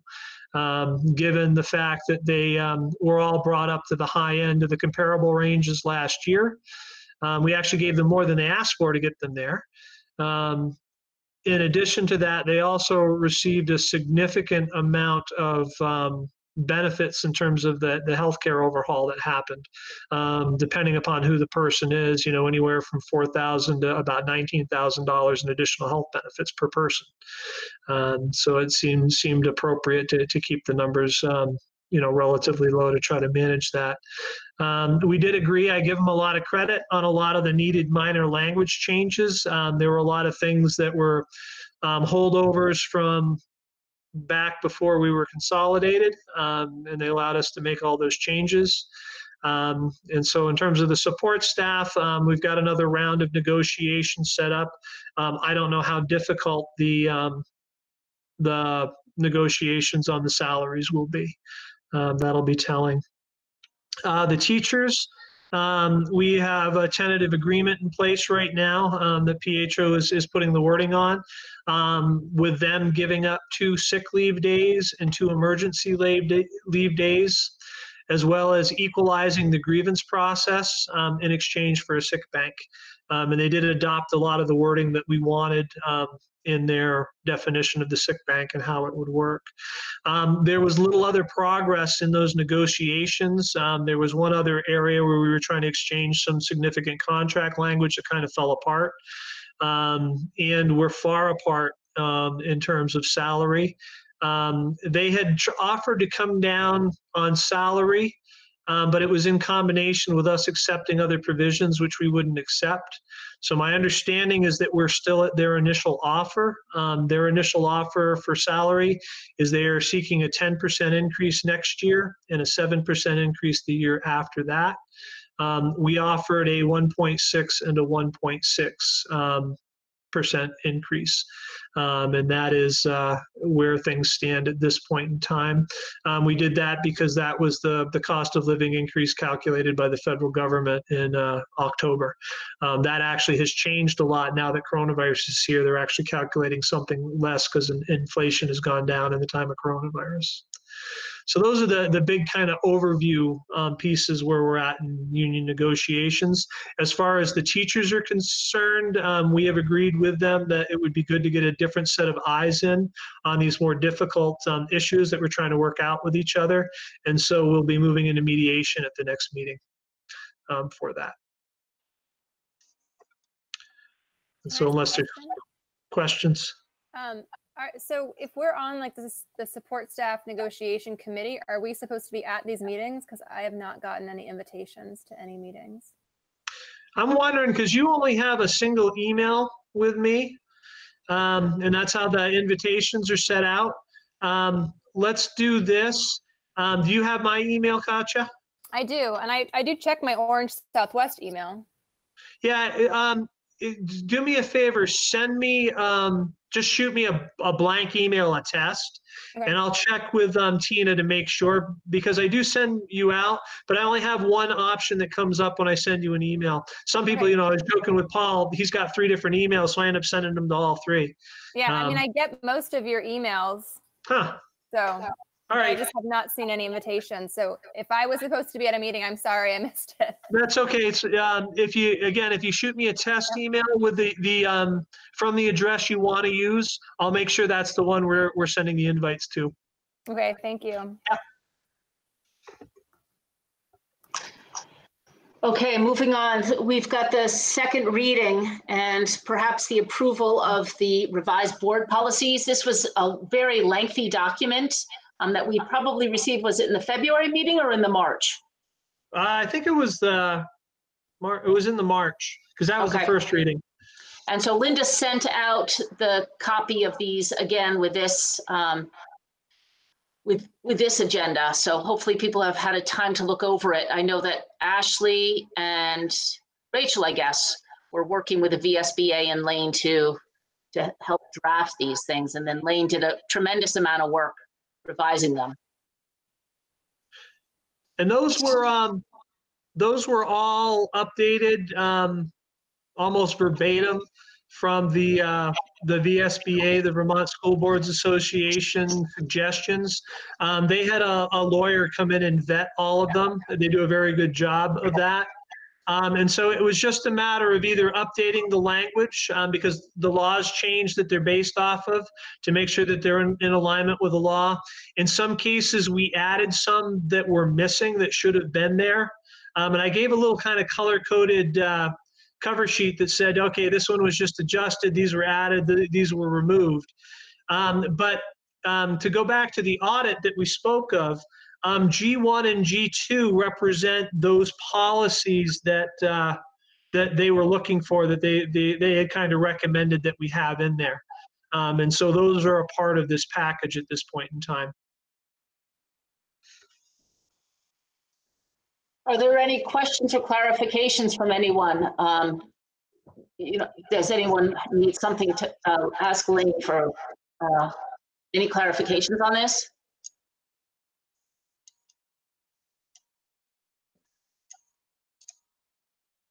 Are we ready for a vote, or is there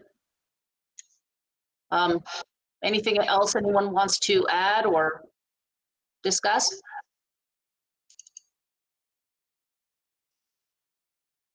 Do I have a motion to approve the revised board policy draft? Is there a motion to approve them? I make the motion that we approve the board policies as presented. I second. Any further discussion? All right, all those willing to approve the motion, please raise your hand. All right, thank you very much. Looks like we're unanimous. I am. Okay, moving on. We've got the federally funded employee policy. What is that about? That was also in our packet I saw, but do you want to add anything to that? That's, this is, and I have it somewhere. I'm trying to actually find it. I can throw it up if people need it. But basically it's in the time of coronavirus, we had, as a district, we had said, you know, we're going to pay all our staff, regardless. And then the governor came along and said, yeah, that's what you should be doing. So, and supported that as well as the AOE did. But the problem that comes up is that we have these folks that we were talking about with the grievance that are paid for under federal grant monies. The rules for those federal grant monies are different. So in other words, they don't necessarily have to allow those folks to be paid during this time of coronavirus like we're doing with our regular employees. But if you put that policy into place, that's a temporary policy, stays in existence until the governor's directive on coronavirus goes away. What it will allow is it's just guaranteeing that regardless of the source of funding, people will continue to get paid as they always do. And so if we put this into place, it guarantees that those folks that are being paid for under federal funds can continue to get that money under federal funds and continue to get paid. They're all doing work anyway, remotely. So they're putting in their hours, whether this is in place or not. But it would be nice to have it there as a catch-all. Where would those funds come from then? So this is these are funds that we receive. Some of them are the title funds from the federal government to help us work with students that are in poverty, to help them, you know, keep up with the regular population. Some of the funds are in IDEAB to help out the students with disabilities. And so since those are federal funds and are controlled by the rules of federal funds, the only way we can 100% guarantee that they're going to get paid during this time is to put this wording in there. I'm not worried about it either way, but it would be nice to have that temporary wording just to know they're covered. So this sounds like something we need to vote on and approve if you want to go ahead and do that. Yeah, and the wording's there, so it's just it's a quick vote of approval for the COVID. It's called payments during COVID-19 policy. Wish I could find the darn thing to throw it up here, but it's here. I move to accept the payment of federal employees during the COVID policy that Lincoln has talked about. I'll second it. That's Ann. Any further discussion? All those in favor, please raise your hand. Any opposed?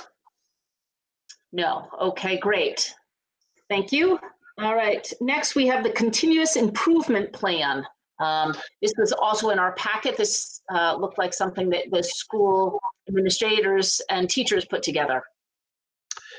So the continuous improvement plans, these are the school ones at this point in time. These go into determinations for that federal funding, right? They're used, we have to identify what our needs are, in this case at the school level. And once we identify specifically what those needs are, we can apply to use the federal funds to address those needs. It is not required that the board approve these, but it's suggested. It just looks good to be able to check that box, you know, when we're applying for the federal fund, that yes, the board looked these over and approved them. But it comes out of all the data analysis. They go in, they take a look at the data, their own internal data, the SBAC data, any of the standardized testing, the national data. They use that to find where their weaknesses are, specifically in ELA, math, and science. They describe what their plan is to address those weaknesses. And once that's in place, We use that information to create what are called investments. Investments are basically applications to receive the grant money to put it to that specific purpose.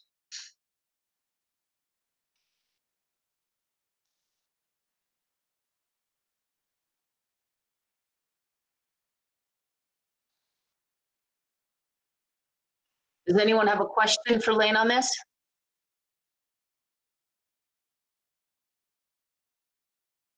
And can I have a motion to approve the continuous improvement plan?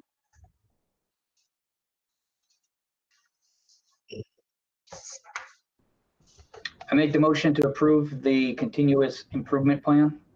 I second. All those in favor, please raise your hand. Any opposed? Okay, great. No opposed, Linda. Next, so to discuss the summer day-long board retreat. So back at our policy governance training, I guess back in November, we had Sue Holsom of the VSBA come in one evening and work with us on some of our own, improving our own performance as a board.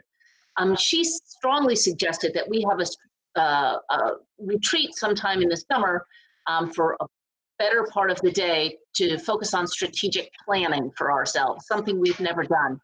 I think it's a great idea. I reached out to VSBA. I've not heard back from them. I'm sure they're very busy. I don't know. She still lists herself as doing this training.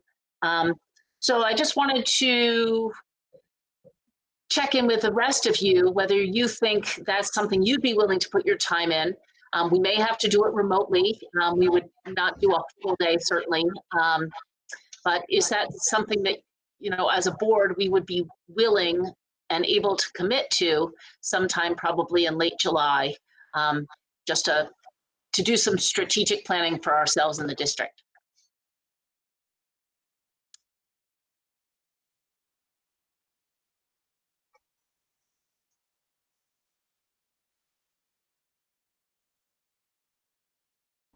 Yes. What do you think? Is it worth hiring a facilitator to do this with us? Yes, I think so. Since as a board, we've never, at least I've never done it as a board, so I think it would be helpful. I would like to make sure that we get someone who's familiar with policy governance, just because those are the policies we're governing ourselves under currently. I think a strategic planning retreat would be less sort of focused necessarily on the policies. It would be, I think they would be important, but not necessarily, you know, we wouldn't necessarily be revising policies, I don't think. But, you know, then I would probably have to go somewhere beyond the SBA, wouldn't you think?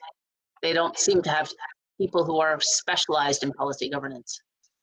Well, they were talking about getting some people who are a little bit more versed in it. Yeah. So I don't know if that's happened, and they're probably dealing with other things at this point, but. Any other thoughts? I'd be more concerned about what the School Board Association has to say about strategic planning and less about policy governance for this meeting. I'd much rather have somebody from Visbit or just somebody that's much more knowledgeable about what the school boards are doing, what we could be doing. I'd be more worried about that and less worried about policy governance. I agree with what Paul said, because at that last training we had, it was, I think, very obvious that we probably should have been doing strategic planning all along, and it seemed like it was a real important thing. So if we could do a retreat kind of just focused on that, and then, you know, if we can work in some policy governance, fine, but really focus on the strategic planning. Okay, I agree. You know, I think it's been a weakness for a while, and I certainly could use some guidance with it. So Is anyone disagree and say, no, they really don't want to commit to being part of this?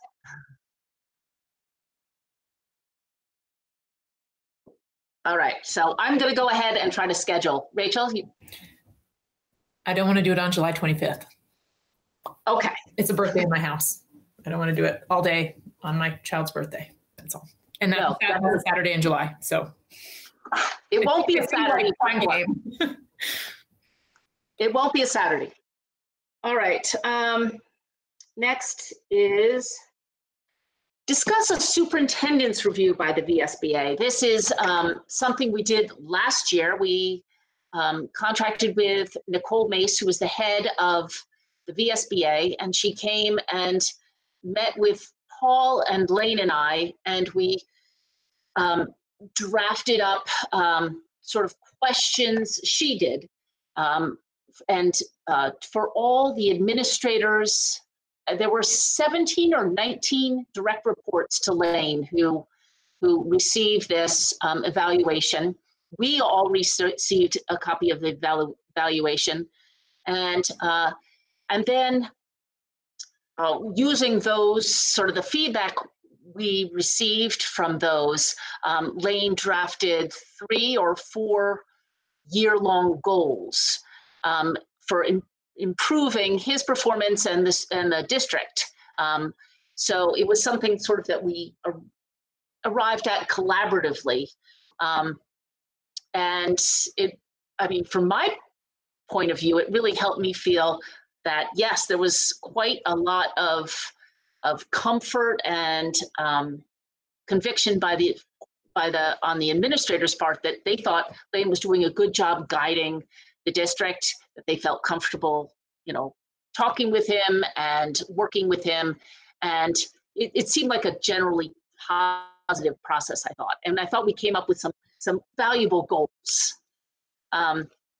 So anyway, it was meant to be a yearly process. So that means that we would be coming up against that right now. VSBA still offers that service.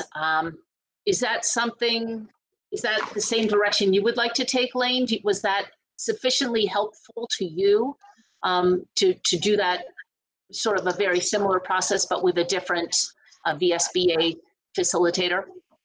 Yeah, I found value in it. A lot of it was really self-reflection, which is always a good process. I'm not sure what it means in the context of our current world right now. Right.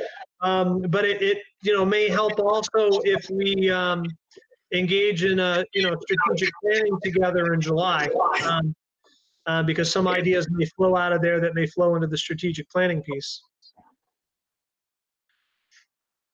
So it would mean, I think it would mean devoting something like $1,000 to the VSBA for that facilitation, which to me last year seemed well worth it.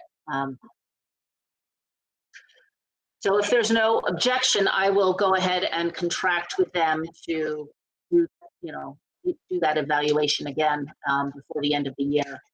Rachel, it would probably involve you and I sitting down with Lane and the VSBA one morning, sort of work that out. All righty. Next is we need to review EL report 2.7, which is the first read of that EL report in our agenda. Do you want to speak to that, Lane? Yeah, this is actually, luckily this is one of the shorter ones.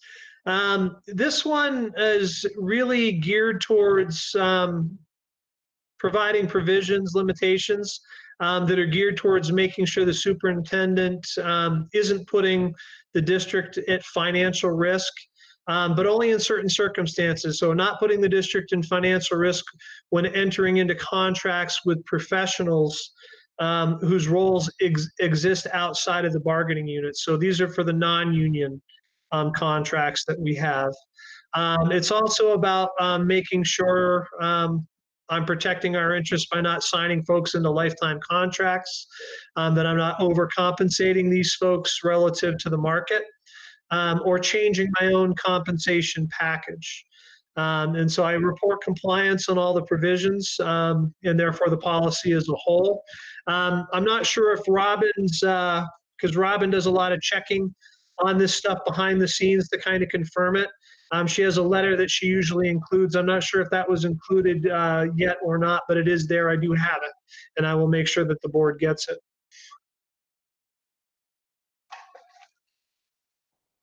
So if there's questions on anything, I'm happy to talk about.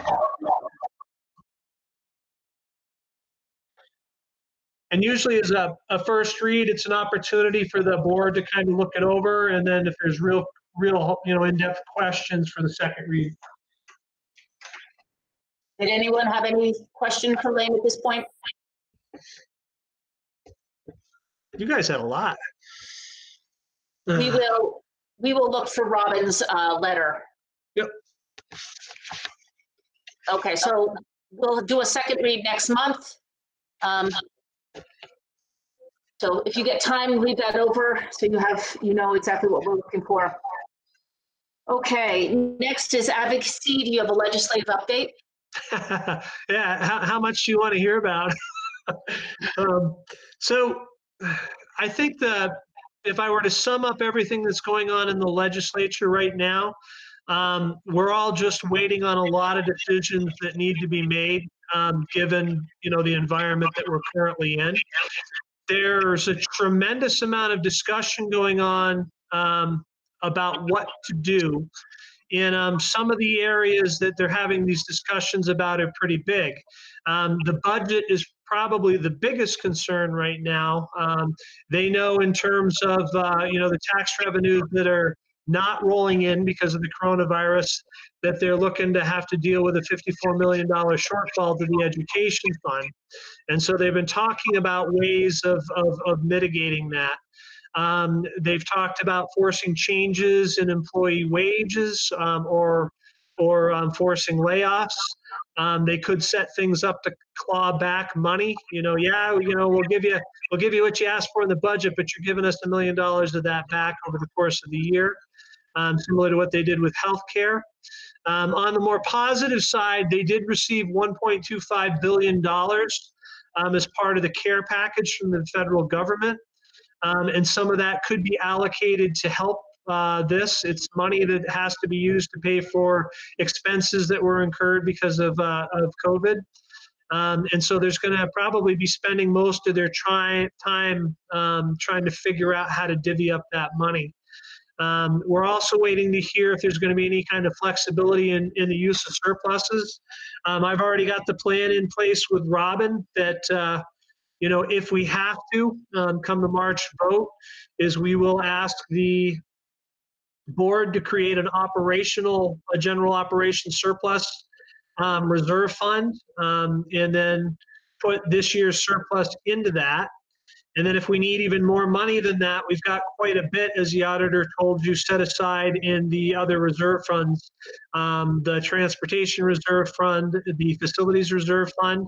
And with a vote on March 2nd by the town, we could ask them to transfer some of that money into the operations fund to cover any shortfall that we might encounter if the government decides to claw back some of the tax money. So again, there's no clear answers yet on that. A lot of discussions, a lot of good discussions. Some of it is actually hopeful and positive, which is nice. Another big issue that they're wrestling with is trying to figure out if schools are going to open in the fall. And if they decide that they will, what restrictions are going to be in place, how we're going to pay for any additional costs that may incur, right? If we're supplying every student with masks or PPE equipment, or having to separate them or split days so that half the students come in, for the first half of the day and then half the students come in for the second half of the day, there would be additional transportation costs with that because we'd have to run another bus run. So, who would pay for that? There's also, it's been heavily recommended that if kids are back in session, they come back to school regularly in the fall, that every building has its own full-time nurse. Is one of the requirements that they're talking about. And so then it would be, how do we pay for that? And I'm not even sure we'd be able especially if all the districts need to add 1 or 2 nurses, if there's enough in the state to cover us all, because we have trouble finding it when it's just, when there's just 1 or 2 of those positions open in a year. The other question is that if we're in remote session again in the fall, is the mandate going to stay in place that we continue to pay everyone regardless of their ability to work or not? And then probably the one that's a little farther out, but it's going to be important, is they do have a Senate Act on the floor trying to modify Act 173.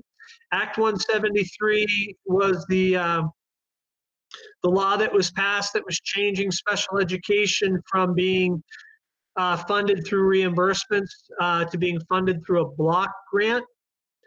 We are going to have an extreme need to provide what are called compensatory services for students. So any student that's on an education plan, when schools go back into regular session, they all have to meet with their education teams and decide if, because of their disability, they fell behind their peers during this time of remote sessions, and then determine what additional resources we have to provide to them to catch them up. And that may be significant. So they have to do some consideration of Act 173 and some consideration about special education funding, because it most assuredly will rise dramatically, at least for a year or 2, while those compensatory services are provided to students. And so those are the biggies. There's about the Vermont Superintendents Association got together, and I think they had 20 other questions that needed to be answered by the legislature. And so they have forwarded that to them. These were just the biggest ones of concern. So I don't know if there's any questions on that.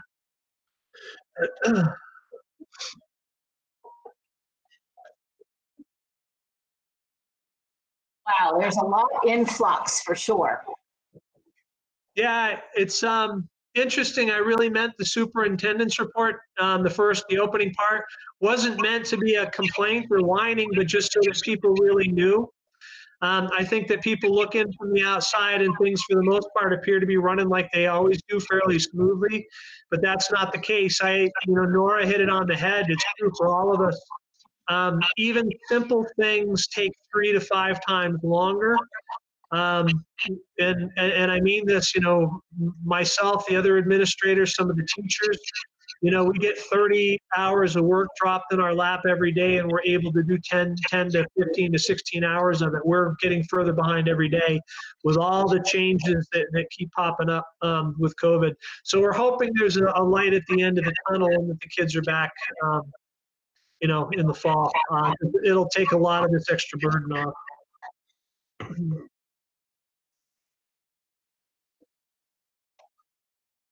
Okay, let's move on to the consent agenda, which I'd like to approve as one.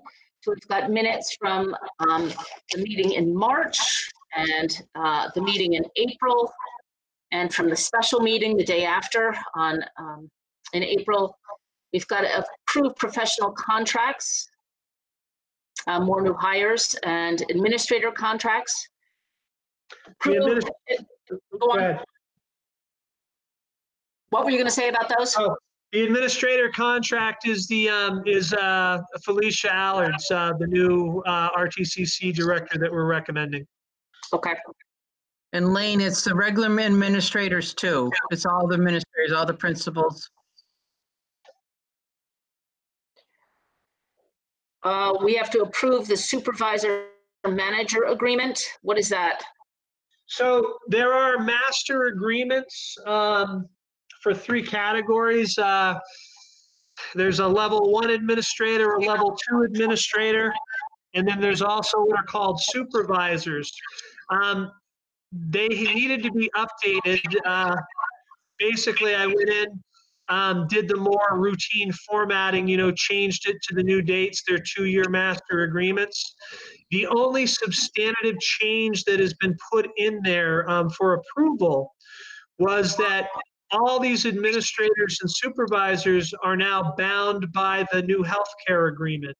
So I changed the wording on the healthcare agreement to basically say that yes, beginning on January 1st, your old healthcare agreement fades away, and you are now bound by the state-determined healthcare. So that was the only change that was put into those master agreements. Okay. And there were copies of those in our agenda packet as well. Yep. Everything else remains the same on them. Yep. And then we have also a revision to the maternity leave request that we approved a few months ago. And lastly, we have an unpaid sabbatical leave request. So there's two there. I'm going to make a recommendation. The first one on the maternity leave, she just, they were trying to plan out the pregnancy and they missed the date they wanted. So they're just adjusting when it starts and when it ends. So I highly recommend that one. The second one is a little more problematic, and it's something that we should discuss in executive session. Okay. Well, let's not approve the unpaid leave request. We will discuss it in executive session, but the rest of the consent agenda, I would like to discuss and approve as one. So are there questions, concerns, substitutions on any of the minutes, or any questions about anything else that was just listed? I did have one thing. I just wanted to show on the Monday, April 13th meeting, I'm just not listed as present, but I was present at that meeting as a board member. Okay. So I've told Linda. Thank you. Linda, we could. I'll add her, yep. I think I was doing that meeting by phone, so I probably didn't see anybody. Were there any other corrections or substitutions? Well, I just had a quick question. I know we're concerned about getting our math scores up, and I noticed there's a new math middle school math teacher. Who did we lose? Did we lose somebody? Yeah, Allison Burns, who was exceptional, took a position closer to home. This person that they are replacing her with was a person that they highly sought to come in and be our math interventionist, but she is so qualified that they want to move her into the regular position. She will be an incredible replacement for Allison. Okay. We should talk a little bit on the math piece in executive session as well, because it pertains to personnel. Okay.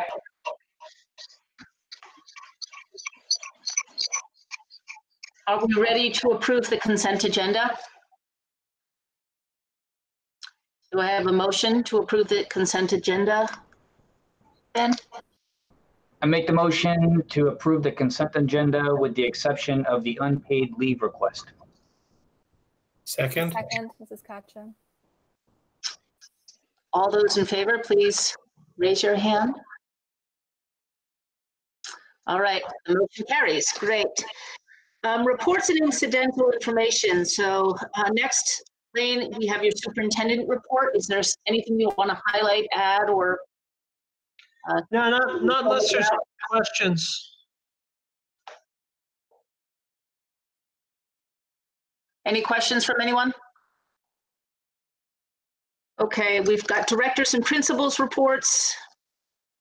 A financial update. How are we doing? Anything we should? So I talked with Robin today. She is quite happy with where we are right now in terms of spending. We're hoping to have a very large surplus. We did go into a freeze to try to maximize that surplus. Plus, there are things that we budgeted for that just can't happen under coronavirus, like the entire spring sports season. That should save a significant amount of money. So she's going to be, she said she'll start on May 15th. She'll have what she needs to start trying to calculate what the surplus is actually going to be. The only thing to really note in terms of the financials is potentially the the food service. It is a little bit more expensive. How we've been providing food to the families in need during the time of school closure. We serve probably about 280 meals a day, which is pretty good size for our district. We do get reimbursed for a lot of it from the federal government, but not all of it. So it is possible that they will have a larger deficit than they normally do.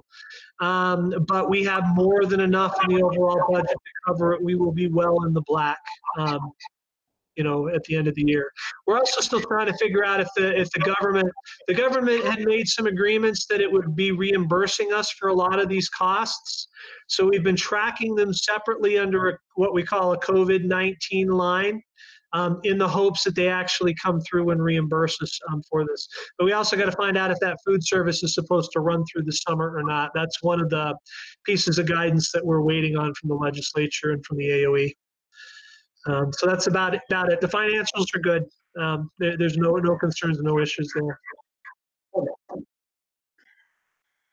All right. Any other incidental information that we should be made aware of?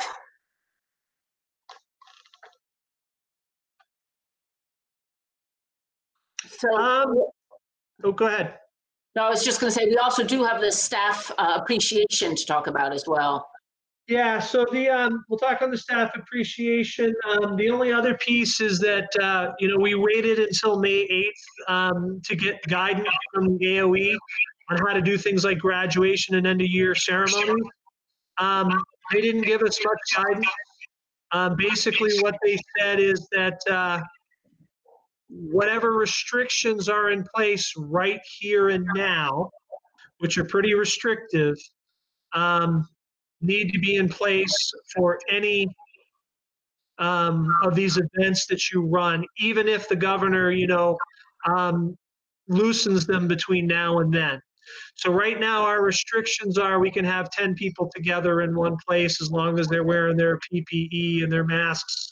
And if they're in an enclosed space, all the windows are open and they're sitting 6 feet apart. So given that, the biggest challenge right now is coordinating with the elementary schools and with the high school and the tech center about how these end of year ceremonies are going to run. So they're generating ideas, and that's going to be the big discussion at the cabinet meeting on Wednesday. In terms of the staff appreciation, I did send a nice thank you out to the faculty and let them know that the board luncheon wasn't going to be possible given the fact that we can't congregate, and that we would be talking about it in the board meeting, a possible alternative. What the cabinet suggested is that we take the money that's set aside for the luncheon and we divvy it up into gift cards for the faculty, because the odds of us being able to get together to share a meal, before next fall and possibly even farther away than that are highly unlikely. So that was the one idea that they gave. I did check with Pietro to make sure that that was legal and ethical, and there's no problems with it at all if the board should decide to do that. But if there are other ideas on what the board can do, I'm happy to support in any way possible. My only question is when you say gift card, to where? We could do just like a generic Visa card. It's got, $10 or $12 loaded on it. They can use it anywhere that accepts Visa. Is that the amount of money that, would be available to each faculty member? Off the cuff estimate, it's probably between $10 and $15 per person is what the range would be. Somewhere in there.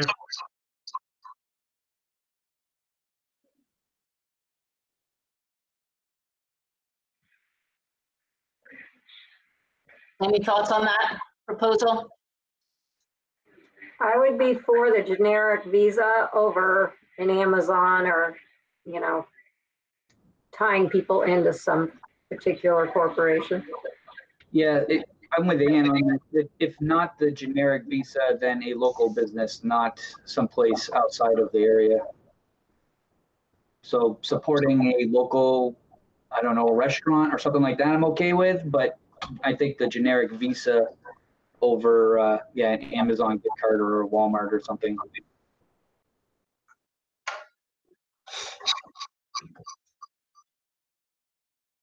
So shall we give Lane the go-ahead to go, figure that out, get a sort of gift card for everyone? Okay. Looks like that's a positive. All right. So is there anything else, Lane, that you wanted to discuss before we move into executive session? No, I think that's it. That was quite a meeting. Yeah, action-packed. So we will be moving into executive session to talk about personnel issues and negotiation issues, and I think that's it. All right, thank you. Thank you, Linda. Where are we going to find that meeting link? Link, right. What I'll do is when I get in there, I can invite you directly from there. You'll get an email. Okay. If I don't see you, I'll send you an invite. Okay, my orange Southwest one. Okay, perfect. Thank you. Hey, question for you guys. I sent some forms for executive session. Does somebody have that so they can take some minutes? Huh? Who's our clerk?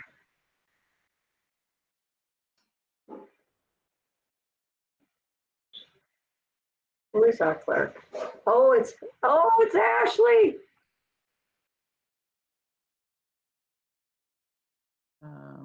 I'm sorry, technology is not my friend tonight. That's me, and I will do that for you, Linda. Okay, I don't know if you got the form. I sent forms with the packet, but I did not. Do the best you can, no worries. All right, thanks. That's what I'm doing. See you guys, have a good night. Thanks.